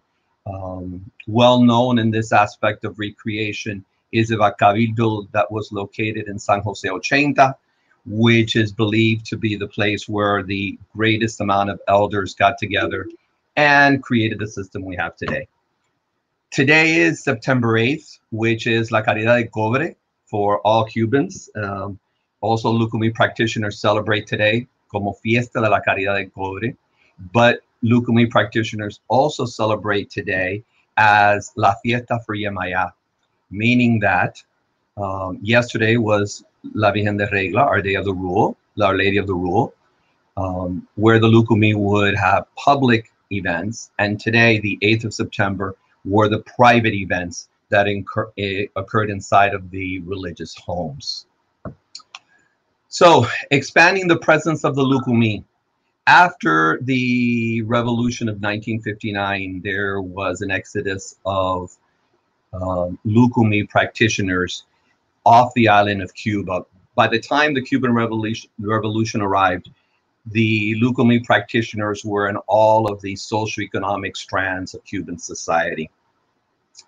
And early on, New York, Miami, and Puerto Rico became three of the spots where the greatest amount of Lukumi practitioners lived, visited, and started to practice.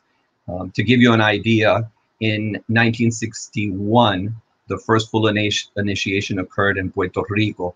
So basically 2 years out from the revolution, 62 in New York, 63 in Miami.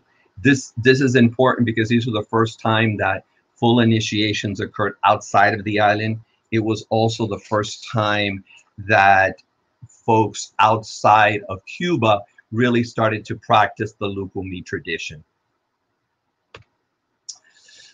This is a great example of how that expansion of the Lukumi tradition has now interacted with other traditions across the globe and started to integrate some of the aspects. What you're looking at is the Ogunleki statue.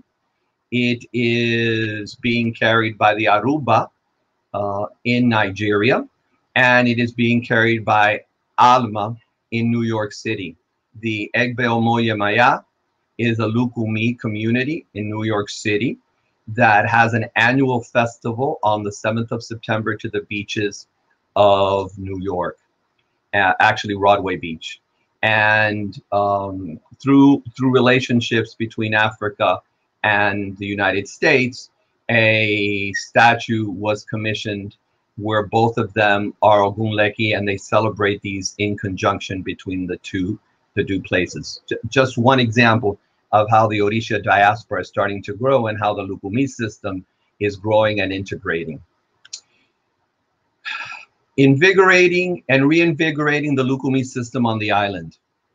One of the things that I think was very important and was the change in the Cuban Constitution in 1992 that opened the way for more public religious expressions. This was the changes that occurred on the island, and there was a change to several of the articles in the Constitution, allowing for a more secular society. This is, of course, during the special period, which created an opportunity for Lukumi practitioners to expand their practices. It also saw a time of increased religious tourism that has really continued almost through the beginning of the COVID era. And it established in a very strong way a web of transnational communities that came back to the island, developed stronger ties with the island, and started to influence the Lukumi practices both on the island and off the island. One of the most important parts of this was the recreation of public events in Cuba. And with that, I want to focus on La Procesión de Yemayá. The Cabildo de Yemayá de Regla reestablished the annual street fair procession in Regla in 2015. You have two pictures right now. One is from 1961, which was the last time La Procesión went out, was publicly on the street. After that, the processions were basically curtailed by the government, and at the same time, many of the elders who did these processions started to die off.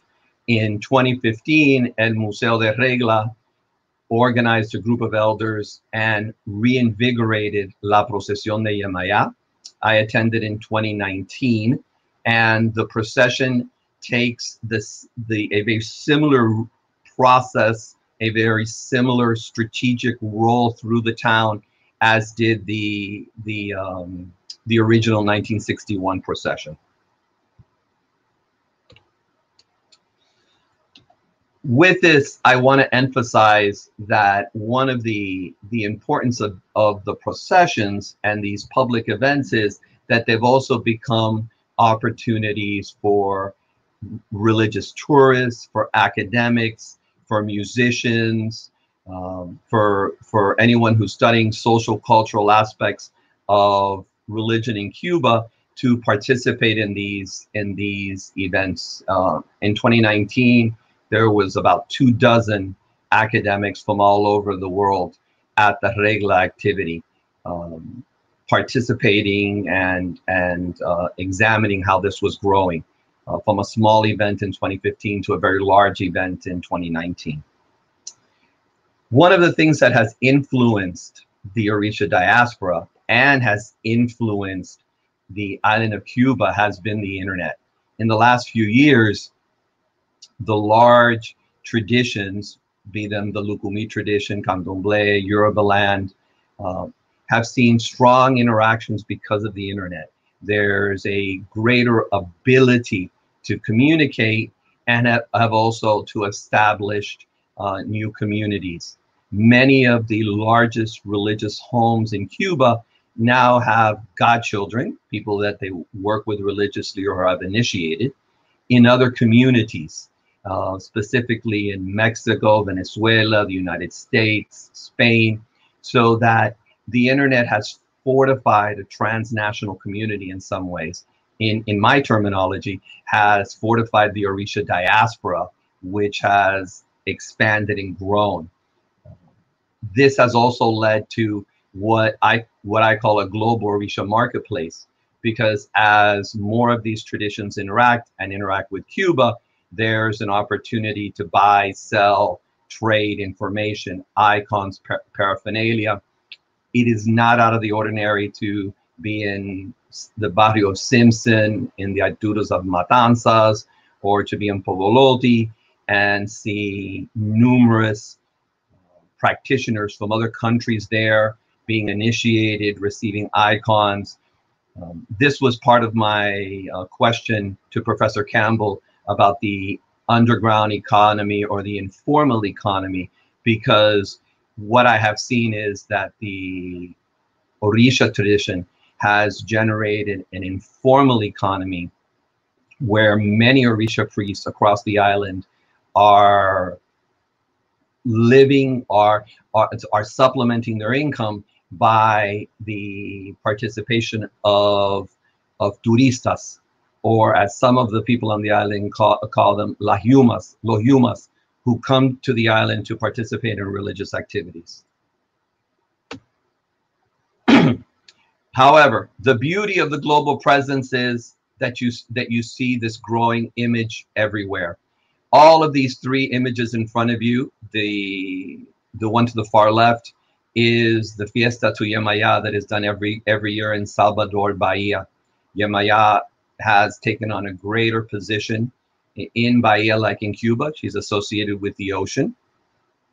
The picture in the middle is actually the Tamboros del Locum that reside in Salamanca, in Ciudad Matanza. They also celebrate the 7th of September with an annual festival. The picture you're seeing there is from the 2019 event, where they make offerings and take it to the ocean. The last picture is actually from the United States, and it was the annual festival for Oshun and Yemaya in San Antonio, Texas, where they go to the river and offer offerings to Yemaya.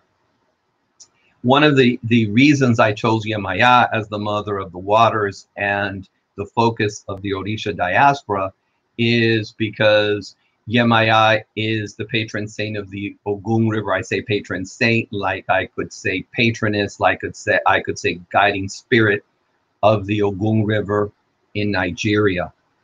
And in the New World, both Cuba and Brazil and in Trinidad, she took on a much greater influence. She was given ownership of the oceans.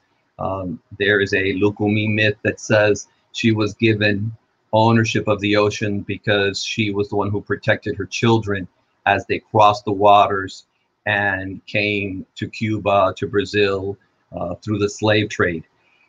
She also is a deity that is venerated across all of the diaspora and signifies the great mother of this tradition.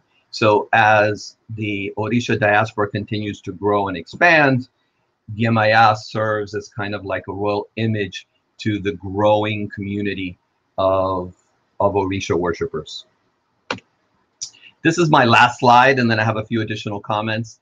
And one of the things that I noted as I started this research on the expansion of the Lukumi tradition in and out of the island was the use of certain images over and over and over again, no matter where the community was. So I selected this image, which is the image of Yemaya as a mermaid.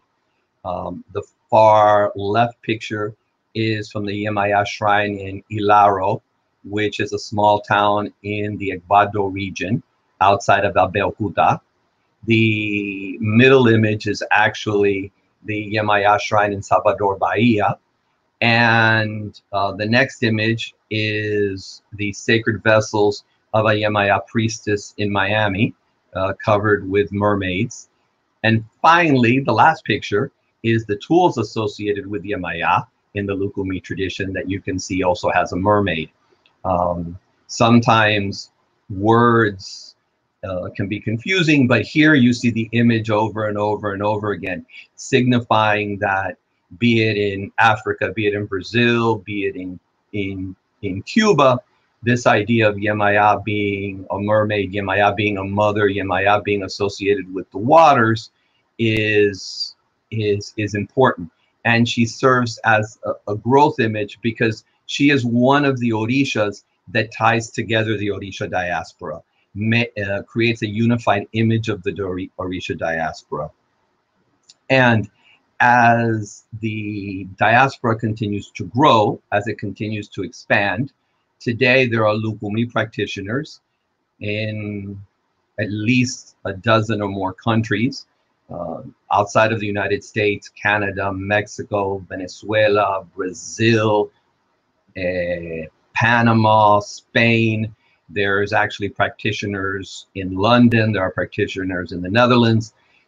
These communities are starting to grow together, and they're also continuing, again, I want to reemphasize, to expand and include many practitioners that are no longer Afro-Cuban or Afro-Brazilian. And that's one of the reasons why I use the word or the expression Orisha diaspora, because in fact, the diaspora, the dispersal, has really occurred with the Orishas, and they're all over the globe. Cuba being one of the homes that these practitioners turn to and visit for what I call religious rejuvenation, which is coming back to the roots of the tradition and trying to interact with the people on the island. Thank you very much.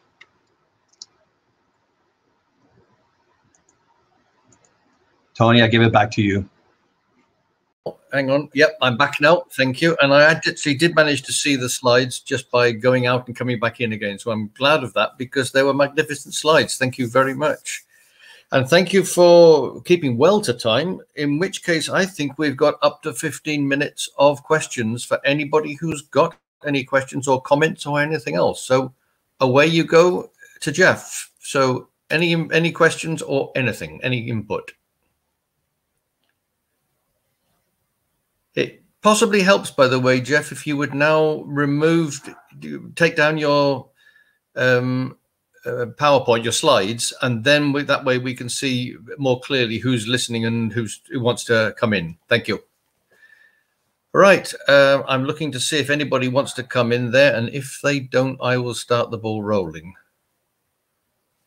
All right, I'm afraid it's me, Jeff. Right, my question is, I remember being in a small conference in Havana, which was attended and addressed in the middle of, it was in the, what then the Centro de Antropología, but it's now an Instituto. And the person who was talking about it was a specialist in Yoruba from Britain, a Yoruba specialist in African studies.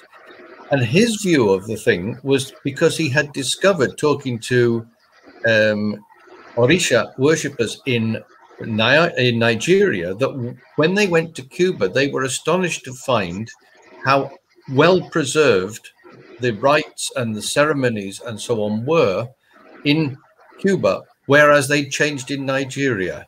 Now, I wonder, have you found that as well? And what about the 3 or 4 or several different sites of the diaspora?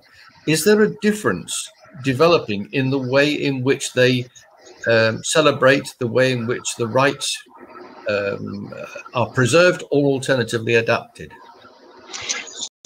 Tony, thank you. So one of the things that I think we should consider when we talk about Nigeria, and let me just a couple of comments up front, is keep in mind that the West Africans, when they were taken away during the slave trade during that 19th century period, there was no Yoruba.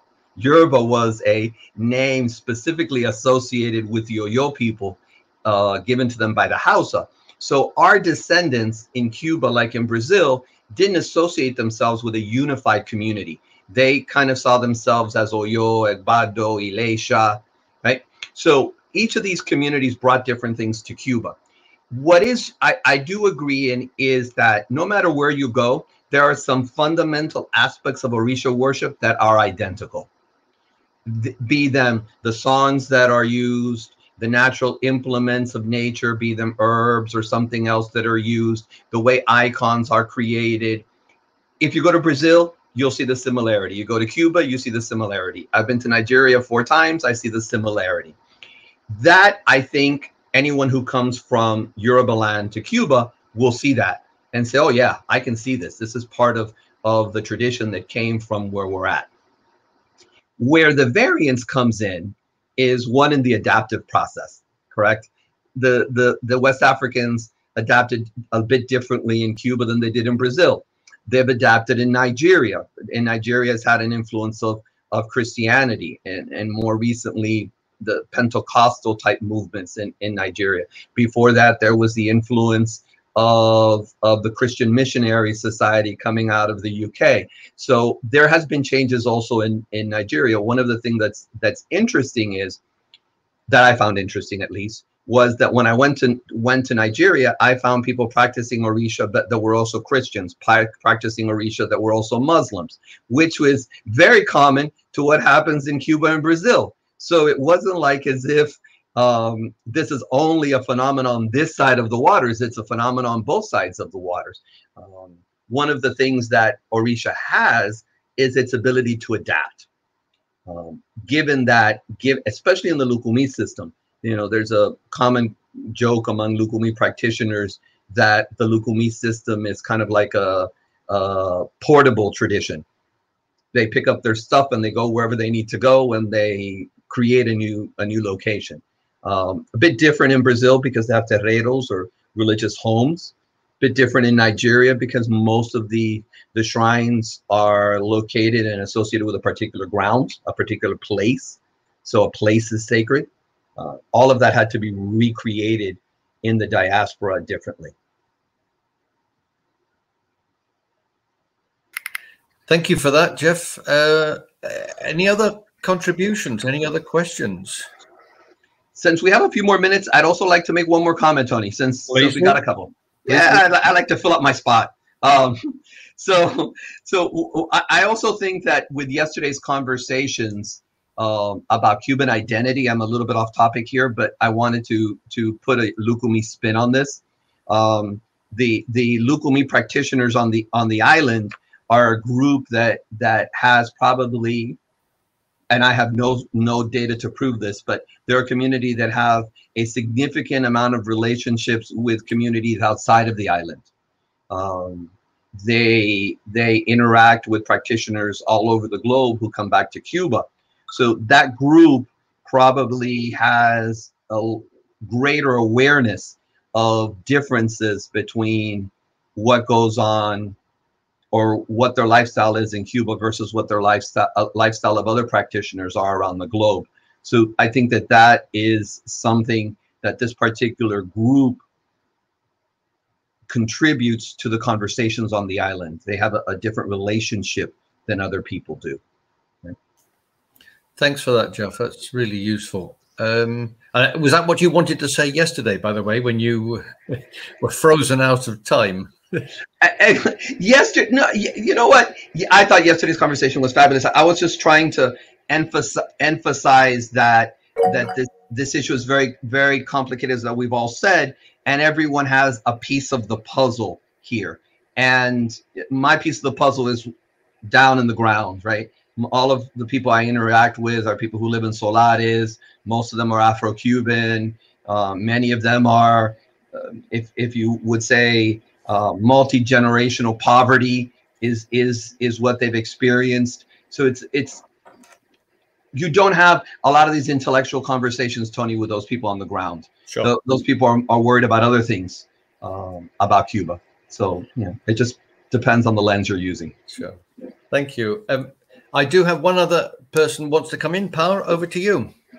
Yes, thank you very much, Jeff. I do want to come in just to actually pick up on what you yourself used. You used the metaphor of the puzzle, and that is the theme. I guess it is the theme that is emerging from this conference. It emerges pretty much from every Cuba Research Forum conference. But the idea that, and it even came out in the round table that we had last night. Tony, can you just switch off your, I don't know, maybe it's me. Anyway, it sounds like I'm in a washing machine, never mind. So the idea that to understand any one of these things is a very, very complex process. And to explain the complexity, historical and geographical complexity is really the challenge of your thesis, isn't it? So you're telling a story of when we might think of Lukomi, or we might think of the figure of Yemaya as being this fixed concept or a fixed image or a fixed representation or a fixed meaning. Actually, it's moving all the time. And it takes us right back to the very first paper from the conference, which was Anne's paper about some kind of much more complex idea of identity, of meaning, of belonging, and all of those things. So I just wanted to draw that out. There's no question for you in it. I just wanted to draw out that concept that seems to be underlining everything that we're talking about in this conference. And thanks for your paper, Jeff. It's been my pleasure. Thank you all so much for listening. Okay, I can't see anybody else wanting to come in, and if I give them too much opportunity, suddenly we'll get 14 questions. So I'm going to stop you there, in which case, many thanks again, Jeff. That really was not only interesting, but fun to be part of as well. So thank you very much for that. And I'm now going to pass over actually to Para as the technical expert, so that she can get the first of the audio recordings set up. And just in case you don't have the program in front of you, it's Vivian M. Sabater Palenzuela and Julio Germán Barrero Pérez of the University of Havana. Title of their paper is Las Constituciones Cubanas ante el fenómeno religioso, continuidades y discontinuidades ante la realidad de la Cuba de hoy. And as far as we know, it's 20 minutes. So you should be okay. So in the chat, again, once again, you have the Word document if you want to follow it. I'm pretty sure that in this case, Vivian and Julio, or Vivian is actually speaking it, has followed very closely the paper that you have in a written form in the chat. Okay, so feel free to open that in your browser, and I'm going to start the audio. Could somebody just confirm as we start that you can hear it? Las constituciones cubanas ante No problem. fenómeno religioso, continuidades y rupturas ante la realidad de la Cuba de hoy. Autores: Julio Germán Barreiro Pérez y Vivian Margarita Sabater Palenzuela, La Habana, Cuba, septiembre del 2021. El cuadro religioso cubano se ha caracterizado por una amplia diversidad de formas y organizaciones religiosas, resultado del establecimiento de distintos modelos socioculturales que han arribado durante siglos a nuestro archipiélago.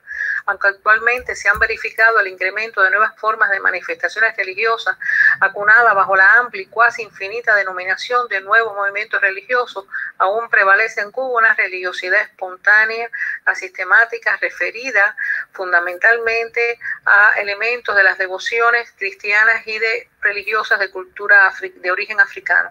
Develar aspectos significativos que han caracterizado la presentación o omisión en las constituciones cubanas de la problemática religiosa, significando entre ellas las posibles continuidades y rupturas, fomenta en la Cuba de hoy un interesante debate que rebasa los límites académicos. A inicios del siglo XIX regía en el territorio español y en sus colonias la constitución política de la monarquía española de 1812, primera en la historia hispana que, pese a algunas propuestas liberales, mostró un arraigado conservadurismo respecto a la temática religiosa. Por ejemplo, al rey había que darle un tratamiento de majestad católica. La religión para la nación española y sus colonias, valorada como única y verdadera, era la religión católica, apostólica y romana, y por tanto era la única que podía practicar legalmente su culto.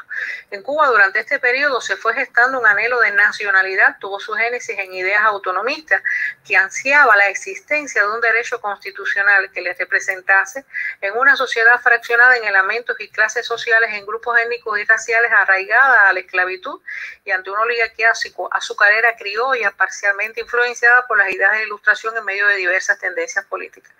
El primer proyecto constitucional, titulado Proyecto de Constitución para la Isla de Cuba, fue redactado por José Joaquín Infante ante la derrota de la primera conspiración de tipo separatista en Cuba.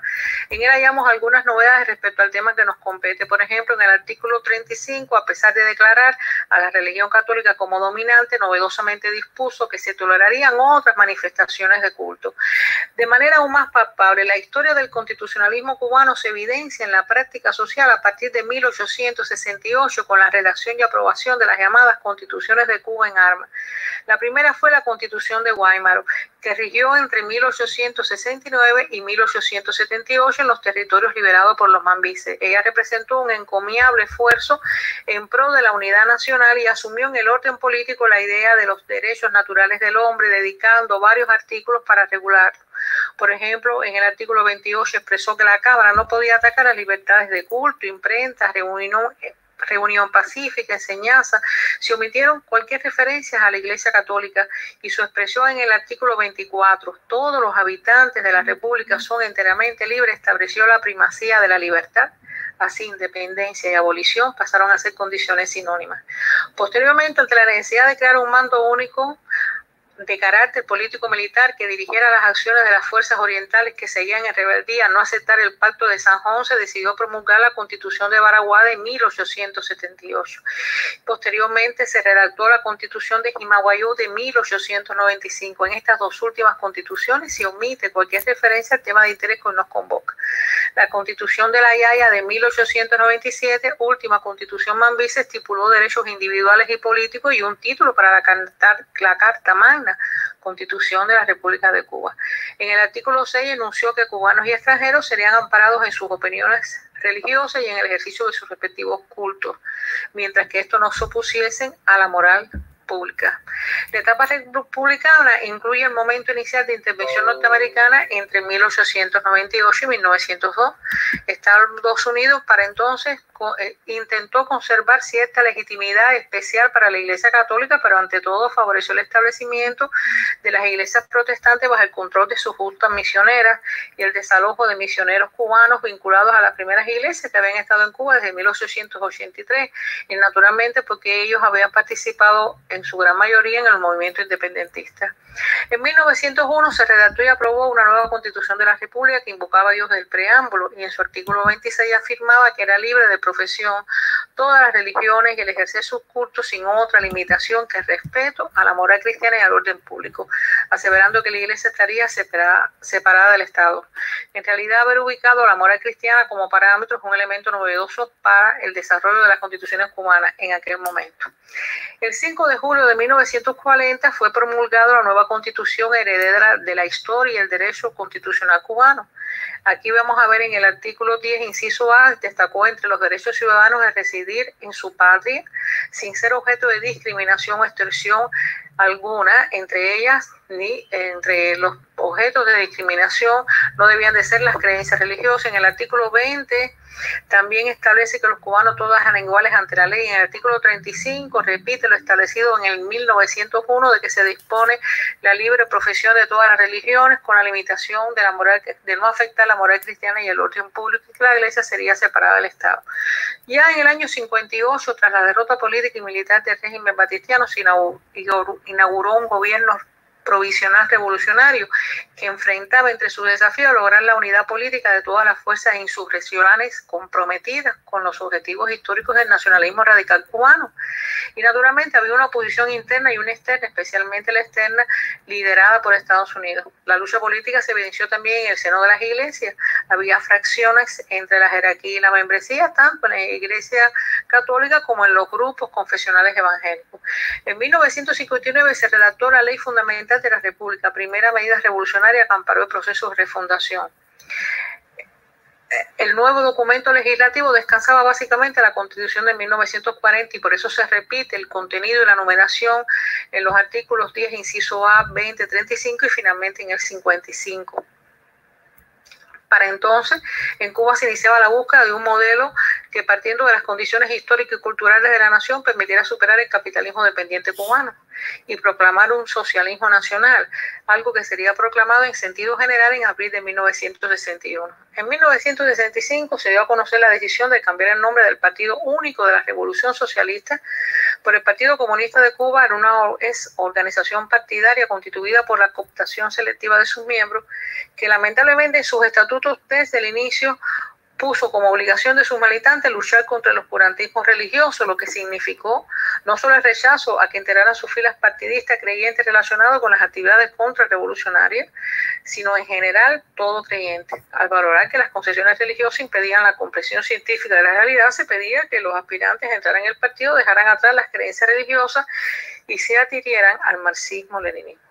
En 1974, al legislarse la elección, constitución y el funcionamiento de los órganos del denominado ensayo del poder popular, que se hizo en la provincia de Matanzas, se hizo necesaria una nueva reforma constitucional y legislativa. Y por eso es que nosotros vamos a encontrar que hay todo un proceso, un anteproyecto de constitución aprobado en el año 75 por referendo popular 97.7 de los votos emitidos y una constitución aprobada en 1966. En ella se declaraba la afiliación del texto a la doctrina marxista-leninista y se enunciaba al Partido Comunista de Cuba como la vanguardia marxista-leninista, fuerza dirigente y superior de la sociedad. En el artículo 41 se hablaba de la no discriminación por motivo de raza, color, sexo u otra cosa que infringiera la dignidad humana. En el artículo 43 se habla de los derechos iguales de la mujer y el hombre. En el 54, que es lo que más nos compete porque es el tema de religión, se dice que el Estado educaba al pueblo en la concepción científica materialista, pero reconoce y garantiza la libertad de conciencia, el derecho de cada uno a profesar cualquier creencia religiosa y a practicar dentro del respeto a la ley el culto de su preferencia. Es decir, que la ley también regulaba actividades de las instituciones religiosas y declaraba como ilegal e indigno, y esto es lo nuevo de este momento, oponer la fe o la creencia religiosa a la revolución, a la educación, al cumplimiento de los deberes de trabajar, defender la patria con las armas, reverenciar sus símbolos y los demás deberes establecidos.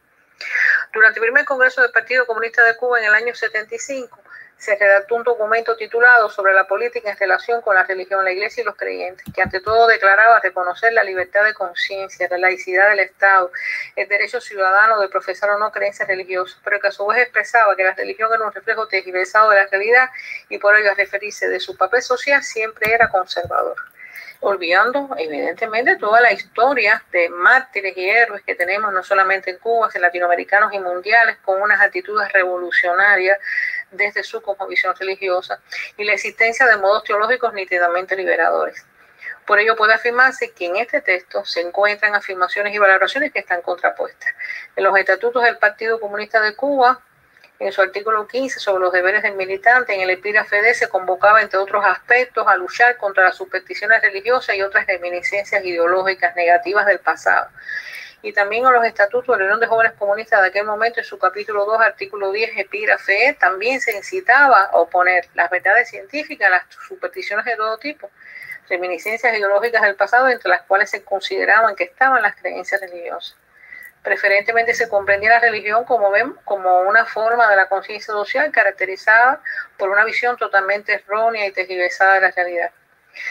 Y nosotros vamos a ver que en el segundo Congreso del Partido Comunista de Cuba de 1980, referido al tema de interés, pueden encontrarse no solo la aceptación de los tripulados del primer Congreso del Partido del año 75, sino que además ratificó explícitamente la unidad entre cristianos revolucionarios y marxistas, sin llegar a promover lo que debía haber promovido con mayor amplitud, que era la unidad entre revolucionarios, en sentido general, sean cristianos o no, y sean marxistas o no, a favor de la lucha de los cambios sociales. Posteriormente se celebró el tercer Congreso del Partido en el 85, y fue en el cuarto Congreso del Partido en 1991 en que se decidió que el ingreso al partido dependía de la ejemplaridad y no de la tenencia o no de creencia religiosa. Es decir, que no tenía que ser esto un elemento sobre el cual se educara o se preguntara al individuo. En este año en Cuba se legalizó por primera vez una organización representante de las religiones de origen africano, la Asociación Cultural Yoruba de Cuba. Para entonces ya se había realizado en Cuba el Encuentro Nacional Eclesial Cubano, que proyectó nuevos modos de relación entre la institución católica y el Estado. Había desaparecido el bloque soviético del campo socialista, con quien Cuba sostenía el 85% de su comercio exterior, y reconocido el bloqueo norteamericano. Cuba comenzaba a vivir una severa crisis económica que se ha dado a llamar periodo especial, con repercusiones en otros campos de la vida social, incluyendo el religioso. Así llegamos al año 1992, donde existen unas reformas de la Constitución. Hemos hablado de las anteriores porque no competen a este tema, pero esta reforma sí fue muy interesante, esta reforma que tuvo la Constitución de 1975. La reforma de 1992, en medio de complejas situaciones, primeramente define al Estado ya no solamente como un Estado de obreros y campesinos, sino también agrega de trabajadores manuales e intelectuales. El Partido Comunista de Cuba se define entonces como martiano y marxista-leninista, y se habla además de que el Estado reconoce, respeta y garantiza la libertad religiosa y que las diferentes religiones gozan de igualdad ante el Estado, pero hace un artículo 55 que es lo novedoso, que dice que el Estado que reconoce, respeta y garantiza la libertad de conciencia y de religión, reconoce, respeta y garantiza a la vez la libertad de cada ciudadano de cambiar de creencia religiosa o no tener ninguna y a profesar dentro del respeto a la ley y al culto religioso de su preferencia. Finalmente, en Cuba rige la Constitución del 2019, portadora de un extenso preámbulo de matiz histórico e ideológico. El proyecto, redactado por una comisión del Parlamento, fue sometido a consulta popular, donde participaron más de 8 millones de personas, que estimularon aproximadamente la reforma del 60% del contenido original. Ahí se ratifican una serie de elementos que ya conocíamos anteriores, con respecto a la libertad religiosa, con respecto a la laicidad del Estado, con respecto a respetar los derechos y deberes de todas las creencias y religiones que gozan de igual consideración y de la enseñanza laica. Destaca también, retoma el artículo 55 de 1992, donde toda persona tiene derecho a profesar o no creencias religiosas. Nosotros podemos destacar 4 elementos importantes. Finalmente podemos destacar que las constituciones de la Cuba en armas destacan por su provisionalidad, y aunque de acuerdo a la teoría constitucional una carta magna es un texto pensado para perdurar, en todas ellas su duración dependía de la subsistencia de la guerra. Eran textos de emergencia. En ninguna de las 4 constituciones en armas, ni en las posteriores del periodo republicano y menos aún revolucionario, se hace referencia a la Iglesia Católica como religión dominante, y en el caso de las 4 constituciones en Cuba ni siquiera se cita especialmente las manifestaciones religiosas cristianas.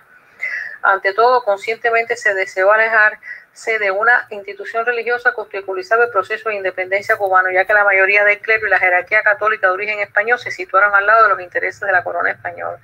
En el periodo republicano, el constitucionalismo cubano, que nació estrechamente vinculado a las raíces del liberalismo patrio, manifestó continuidades y rupturas con respecto a la etapa precedente. Respecto al tema de interés, se privilegia como medida y canon de conducta la religión cristiana, algo que es más inclusivo y que evidentemente reconoce la presencia de cristianos protestantes ya presentes en el país. No obstante, resulta exclusiva porque es solo para cristianos, en tanto otras manifestaciones religiosas quedaban reducidas a simples cultos subordinados a estos que estaban destacándose con una visión cristianocéntrica.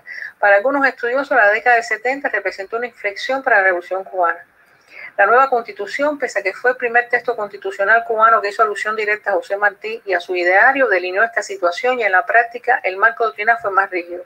Se entronizaba, pese a todas las declaraciones oficiales en la práctica cotidiana, el ateísmo, sin llegar a mostrar lo que se conceptúa por un Estado ateo, ya que se admitía la diversidad de formas de existencia de las creencias religiosas, instituciones y modos de culto, y no se atentó contra la estructura material de las instituciones.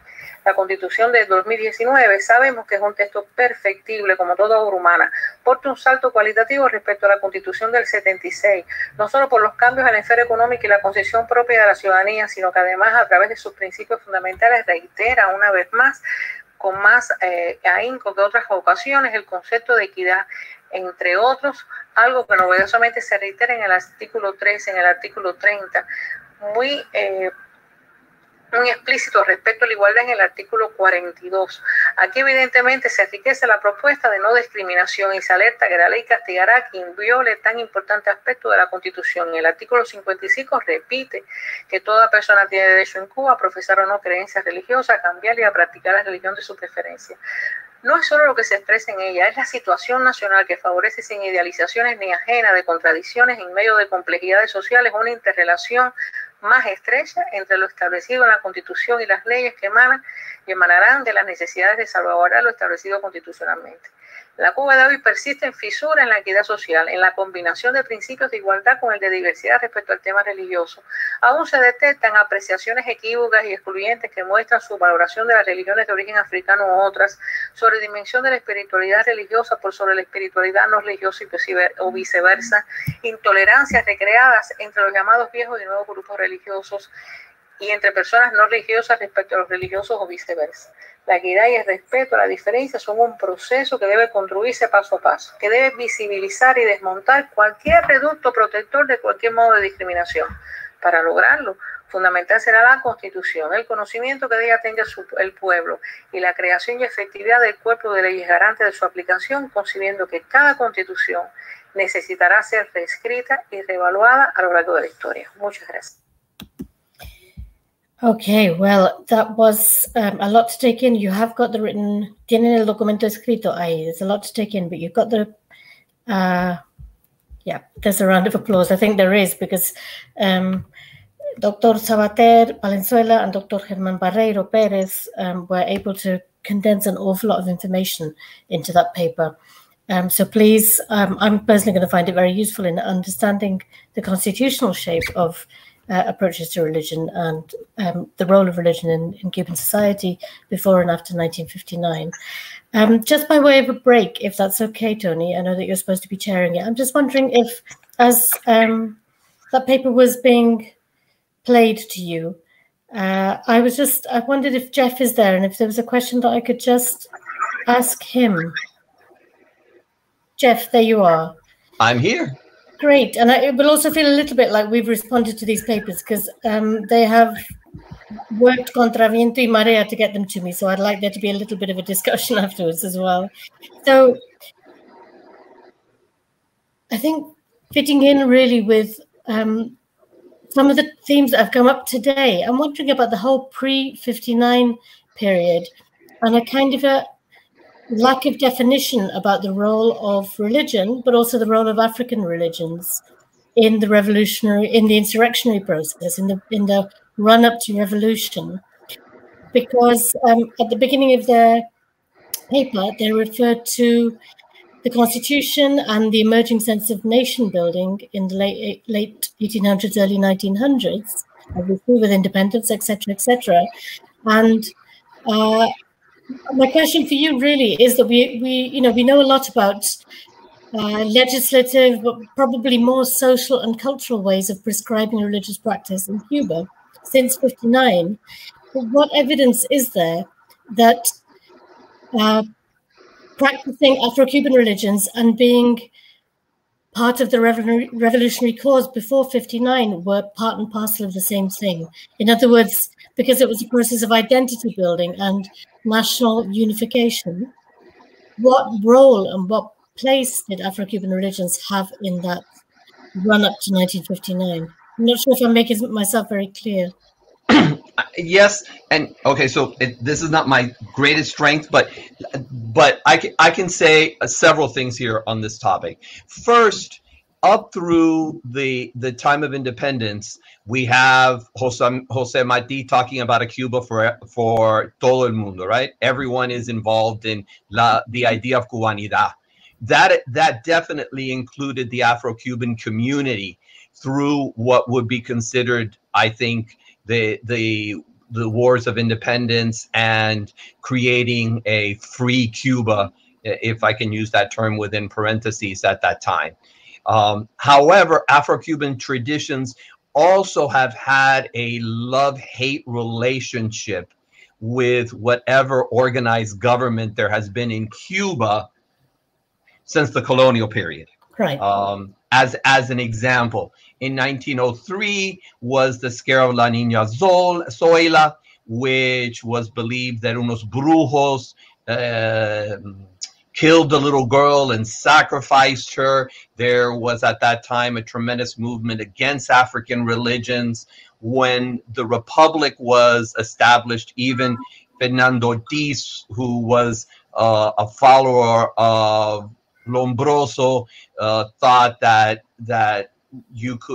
the African identity could shed its backwards religious imagery and beliefs and become integrated into the national identity of Cuba. Professor Brofman has a very good book on this called Measures of Equality. Running up to 1959, I think the Afro-Cuban community as a whole was very supportive of change, so that they found themselves supporting the Cuban Revolution in many different ways. However, once the Cuban Revolution arrived, then there was this idea about the Marxist theory that religion is the opiate of the people. So there was a bit of oppression that has occurred. Yeah, I think it's the run up to 59 that we don't often talk about, because we know some of the sort of anecdotal stories of the doves on the shoulders, etc., etc. But in that sense of kind of bottom up grassroots nation building, what part different religious beliefs and traditions played in that, in making Cubans feel that they were included in the idea of the Cuban nation? Go.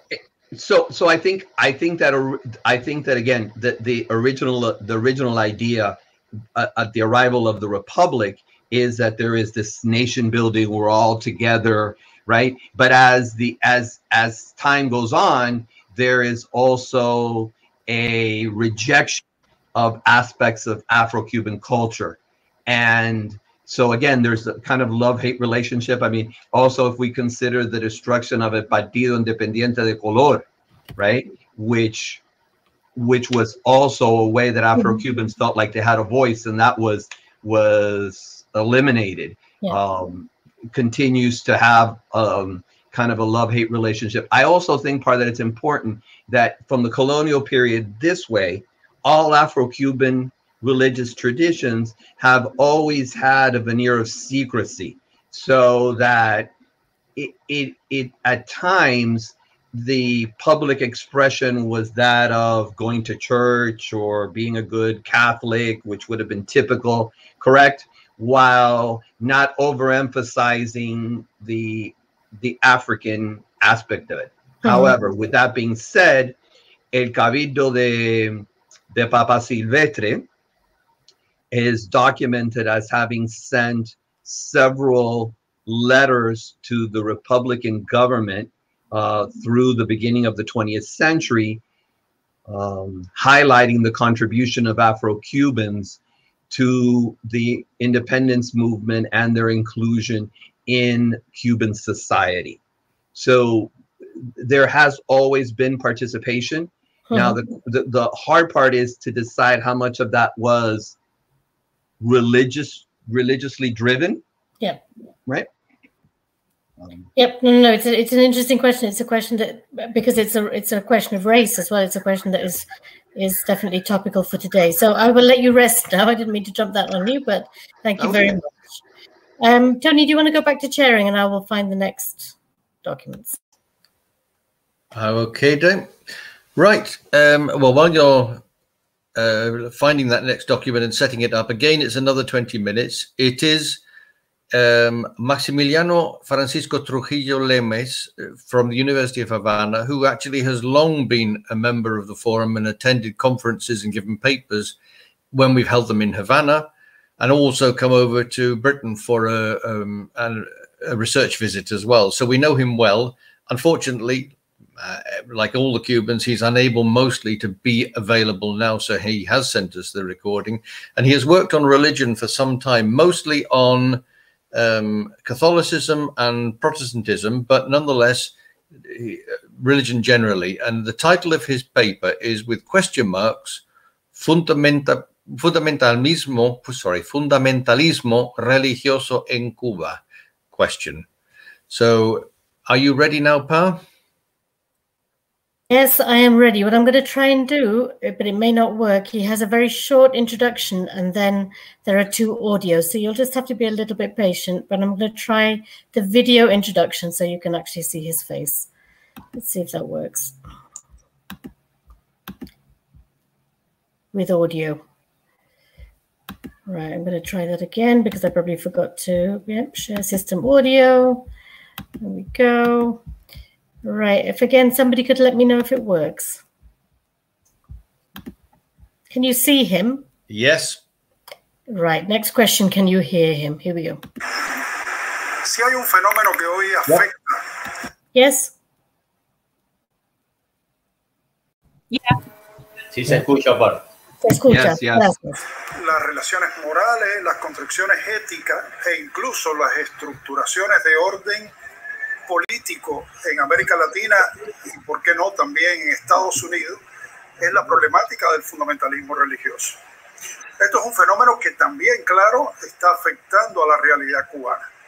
El trabajo que les presento a continuación tiene como título Fundamentalismo religioso en Cuba y procura dilucidar desde ciertas experiencias investigadas en los últimos tiempos cómo se ha manifestado esto. Ok, ahora vamos a pasar a los audios, ¿ya? Bueno, tiene el documento y vamos a pasar a los audios.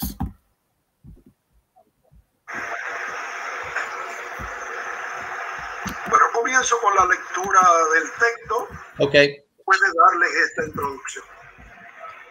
Desde hace varios años existen evidencias de que en ciertos sectores de las iglesias evangélicas radicadas en Cuba se denotan manifestaciones de fundamentalismo religioso, sobre todo en aquellas cuyos gérmenes proceden de iglesias homólogas nacidas en Estados Unidos o Brasil y que tras la explosión neoliberal de los 90 en América han producido y se adscriben a la llamada teología de la prosperidad, muy común en los definidos por los especialistas como nuevos movimientos religiosos, que en su vertiente más numerosa se adscriben al llamado neopentecostalismo.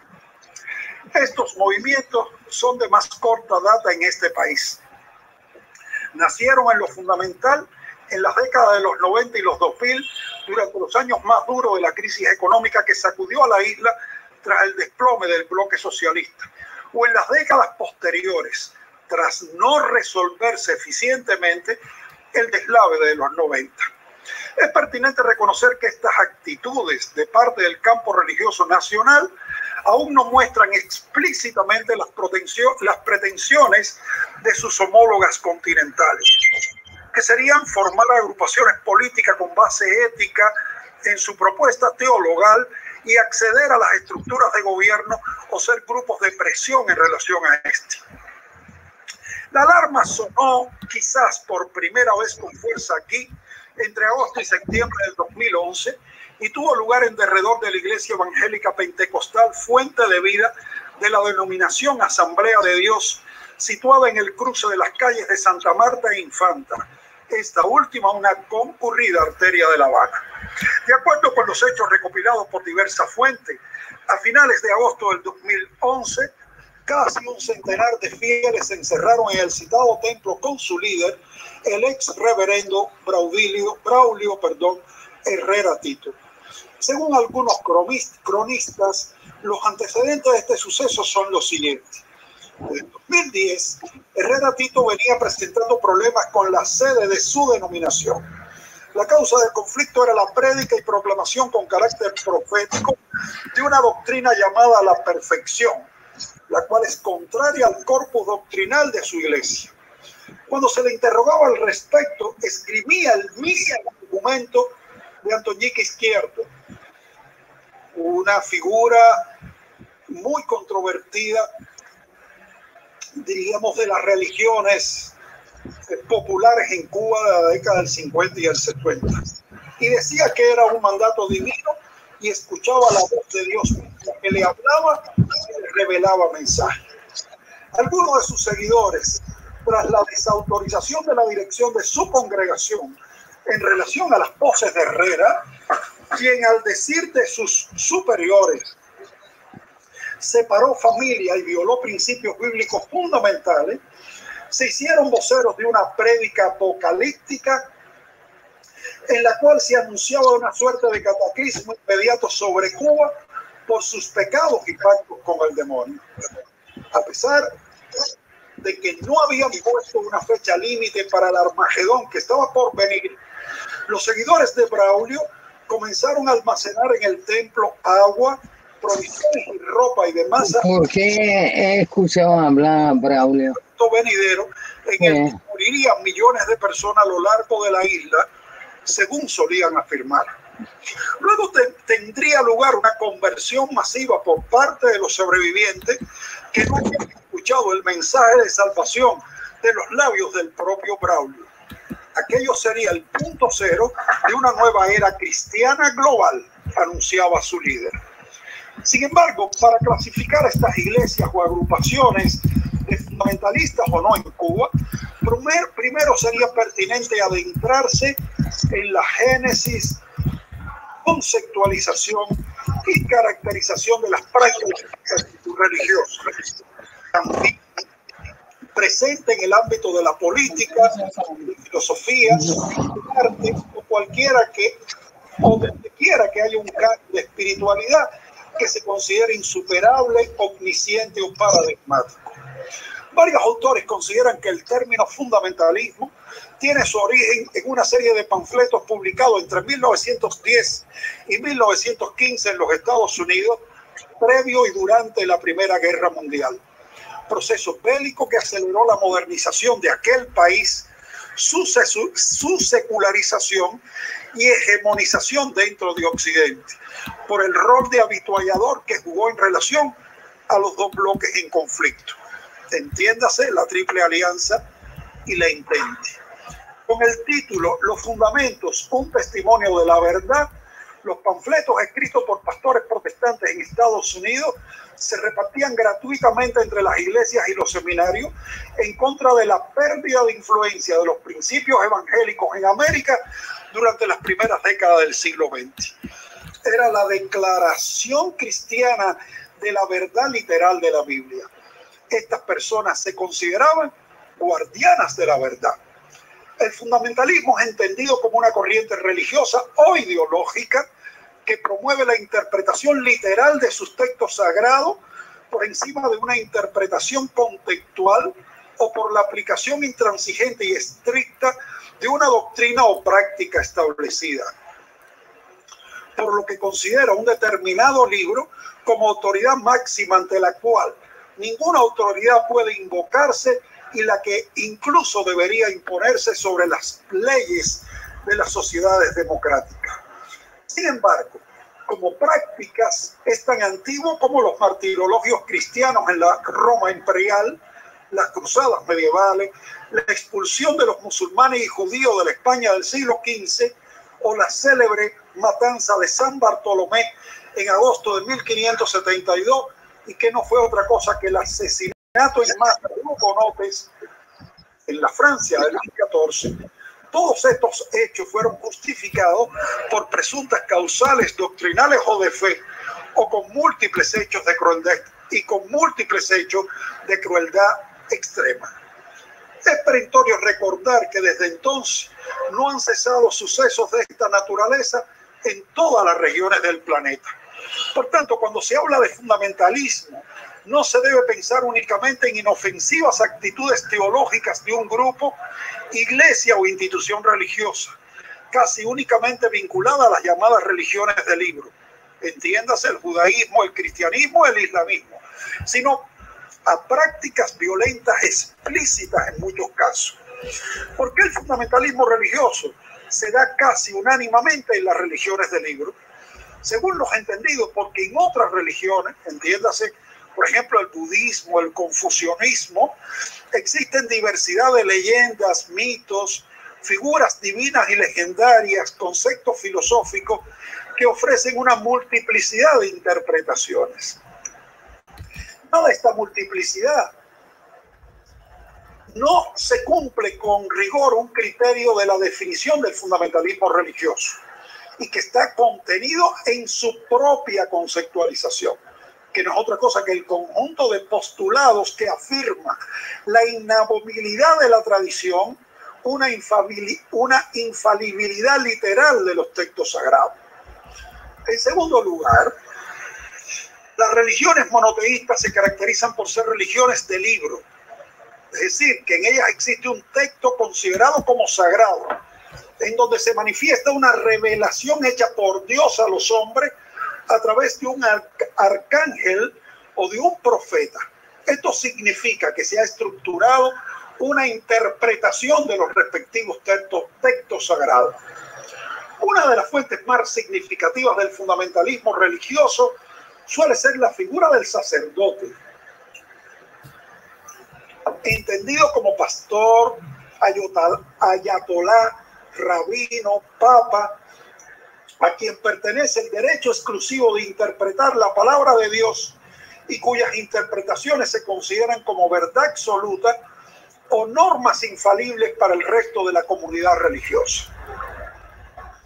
El fundamentalismo, en sus nuevas configuraciones, tiene por lo menos dos grandes etapas.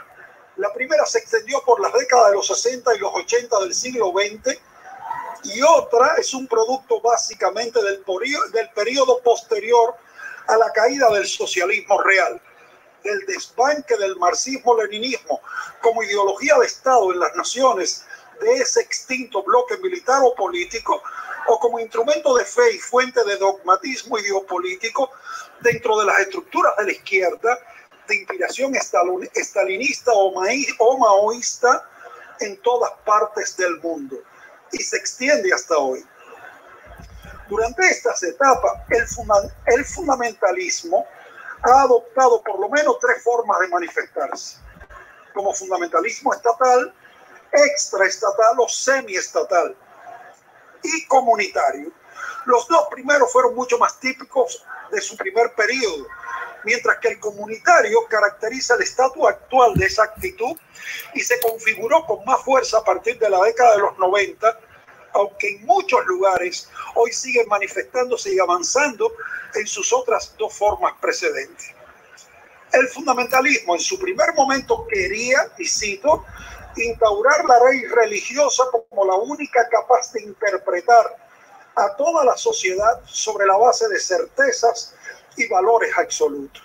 Estos son fundamentalismos tradicionales que se caracterizan por su oposición manifiesta a la modernidad, una interpretación estricta de los textos religiosos, una proclama por rescatar las raíces históricas del Estado y la sociedad.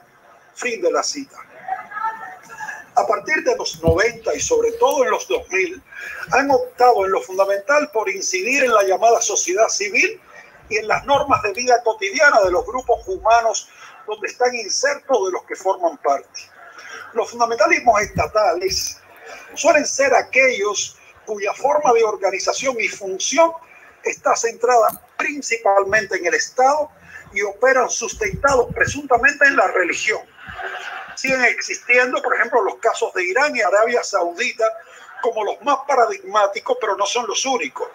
Mientras que los fundamentalismos extraestatales o semiestatales tienen una función mixta que combina su rol en el Estado con la que ejercen en el sistema político parlamentario. Son ilustrativos la existencia de senadores republicanos apoyados por la nueva derecha cristiana en el Congreso de los Estados Unidos, o la presencia de parlamentarios con esa afiliación en países como Brasil, Costa Rica u Honduras, por citar tres en el contexto latinoamericano, y que cada vez muestran tener más influencia política y capacidad de presión al sistema, aunque están presentes en otros muchos países.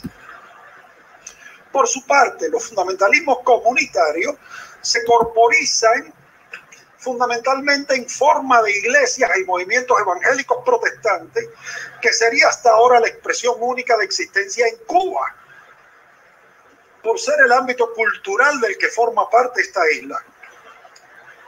Es preciso acotar que en América Latina los fundamentalismos religiosos se manifiestan en forma más indirecta y menos abierta que en otras partes del mundo, y como norma no vinculado a experiencias o movimientos internacionales, sino nacido de las propias dinámicas sociales y espirituales del subcontinente, en lo que coinciden con el caso cubano. Y ahora vamos a pasar a la otra grabación. Un momento.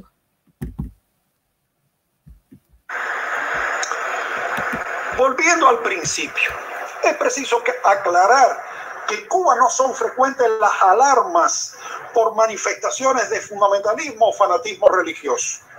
La propia idiosincrasia de nuestra religiosidad, que es tendencialmente institucional, relativamente horizontal, y muy permeable a la transmigración de un credo o actitud de fe a otra entre los creyentes, así como la existencia de un ambiente en que, y cito, cristianos como no cristianos conviven en clima social de respeto, flexibilidad y tolerancia. A esto sumamos el hecho de que en nuestra estructura social aún existe un generalizado espíritu inclusivista en el cual puede apreciarse una constante permeabilidad en las relaciones sociales que en algunos casos llegan a la transgresión de los espacios personales y privados. Esta conjugación de elementos ha hecho difícil la radicalización por parte de sectores sociales en el terreno socio-religioso. Visto así, el extremismo religioso en nuestro país es algo extraño a la naturaleza psicosocial de los cubanos, pero no por ello se debe dejar de estar alerta ante la presencia de manifestaciones de este tipo que ahora vuelven a aparecer en la palestra pública con no menos agresividad visual y verbal ante la presunta inclusión, por ejemplo, de un artículo en lo que fue en el 2017-18 del nuevo proyecto constitucional que pretendía modificar el concepto de matrimonio y que terminó por no aprobarse o de aprobarse de otra manera, y que, claro, cambiaría las bases constitutivas de la definición de familia, reconociendo la existencia de estructuras familiares que se alejan del canon tradicional monogámico y heteronormativo. Tal asunto provocó y sigue provocando que por lo menos 5 iglesias de diferentes denominaciones, y hoy son un poquito más, emitieran un comunicado público oponiéndose con palabras duras a la inclusión del presunto artículo 68 de Marras en el proyecto constitucional y que, vuelvo a insistir, terminó por no ser aprobado, y pretendieran convocar hasta manifestaciones y marchas públicas para oponerse a la aprobación de ese artículo en el proyecto constitucional del 2017-18, que terminó por ser la constitución aprobada en febrero del 19, pero sin la presencia de ese artículo, generando enfrentamientos verbales entre las partes en conflicto que han trascendido en lo esencial a las redes sociales y en ciertos espacios públicos, en que se han pegado propaganda a favor o en contra de lo que se aspira a legislar, hechos no comunes en las prácticas cívicas cubanas de los últimos 62 años. Hicieron, por ejemplo, en varios espacios públicos carteles donde se defendía la cultura tradicional, mamá, papá y la mujer, o lo contrario, la defensa de otro tipo de familia por parte de los que se oponían a estas iglesias. En los días sucesivos se han denotado en varios espacios públicos de La Habana, sobre todo en el año 2018 y parte del 19, la reunión de cantidades significativas de creyentes de estas iglesias o denominaciones que convocaban a transeúntes a escuchar sus prédicas y argumentos y que presuntamente implicaban una lectura literal de la Biblia, donde se explicaba la naturaleza sagrada del matrimonio y la familia tradicional, nada en común a las construcciones éticas de una parte importante de las iglesias cristianas, incluso de algunas con posturas más liberales, tratados teológicos hermenéuticos de los textos sagrados. Por ello hay que delimitar con estudios de caso mucho más responsables si se tratan o no de actitudes fundamentalistas, todas aquellas que impugnan el llamado matrimonio igualitario o la ideología de género, cuando estamos ante un asunto tan sensible para estas comunidades en el orden de la aprehensión de lo moral, como son los casos que ocupan a la actual polémica, que ahora además asumirá de hecho discusiones en torno al nuevo Código de Familia, donde se vuelve a insistir en la necesidad de reconocer un tipo de familia distinta a la monogámica y heterosexual, más tradicional y común. Todo esto independientemente de la existencia de nuevas eucaristías en otras denominaciones, donde se incluyen a las minorías sexuales como legítimas en sus manifestaciones morales y formas de explicar y asumir su ámbito amatorio, porque en definitiva siguen siendo excepción en la larga historia de construcción de juicios éticos sobre la sexualidad en el tumultuoso devenir del judaísmo y el cristianismo dentro de la controvertida cultura occidental.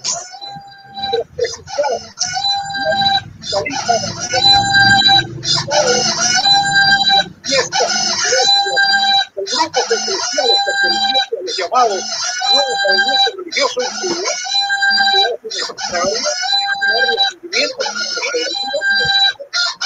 para que no desestructuren los equilibrios del peculiar cuadro religioso cubano.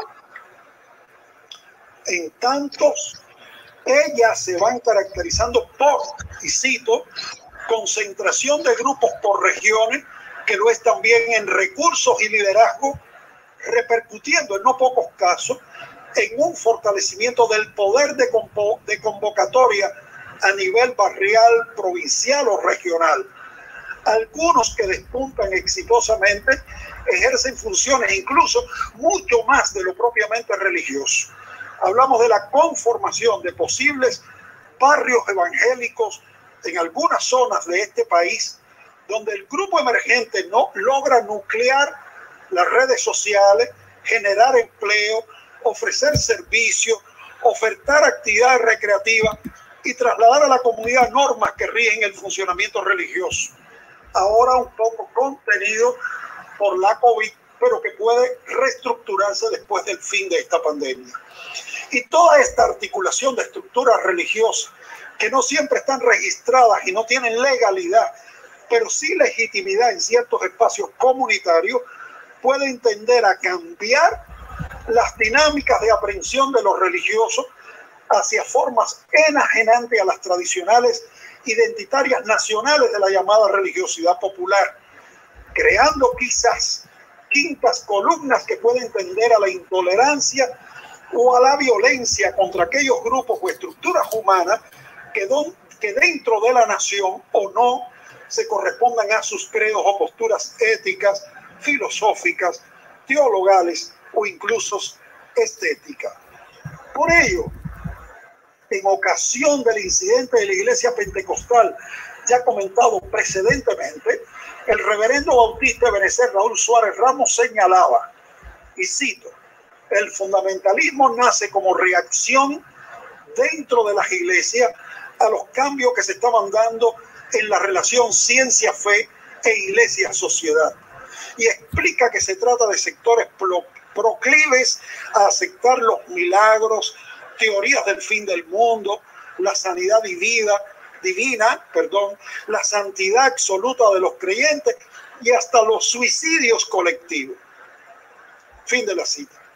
Finalmente, Raúl Suárez propone que se cree una ley que regule las actividades religiosas como ocurre en otros países de América Latina. Y dice, yo estoy recopilando las leyes que tienen Argentina, Uruguay o Chile, dice Raúl Suárez, porque lo cierto es que Cuba solo hay una ley de asociaciones que ya no es suficiente.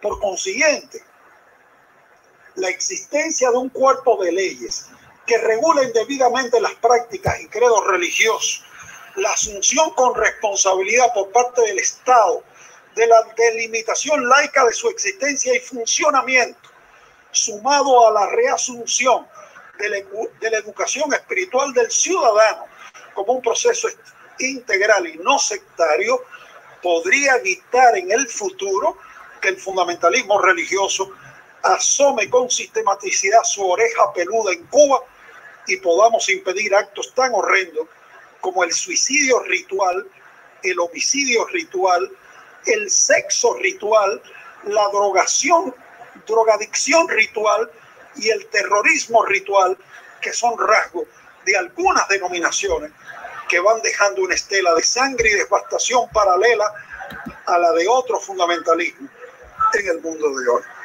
Muchas gracias. Aquí están las consideraciones generales, luego todas las preguntas que ustedes quieran hacer al respecto.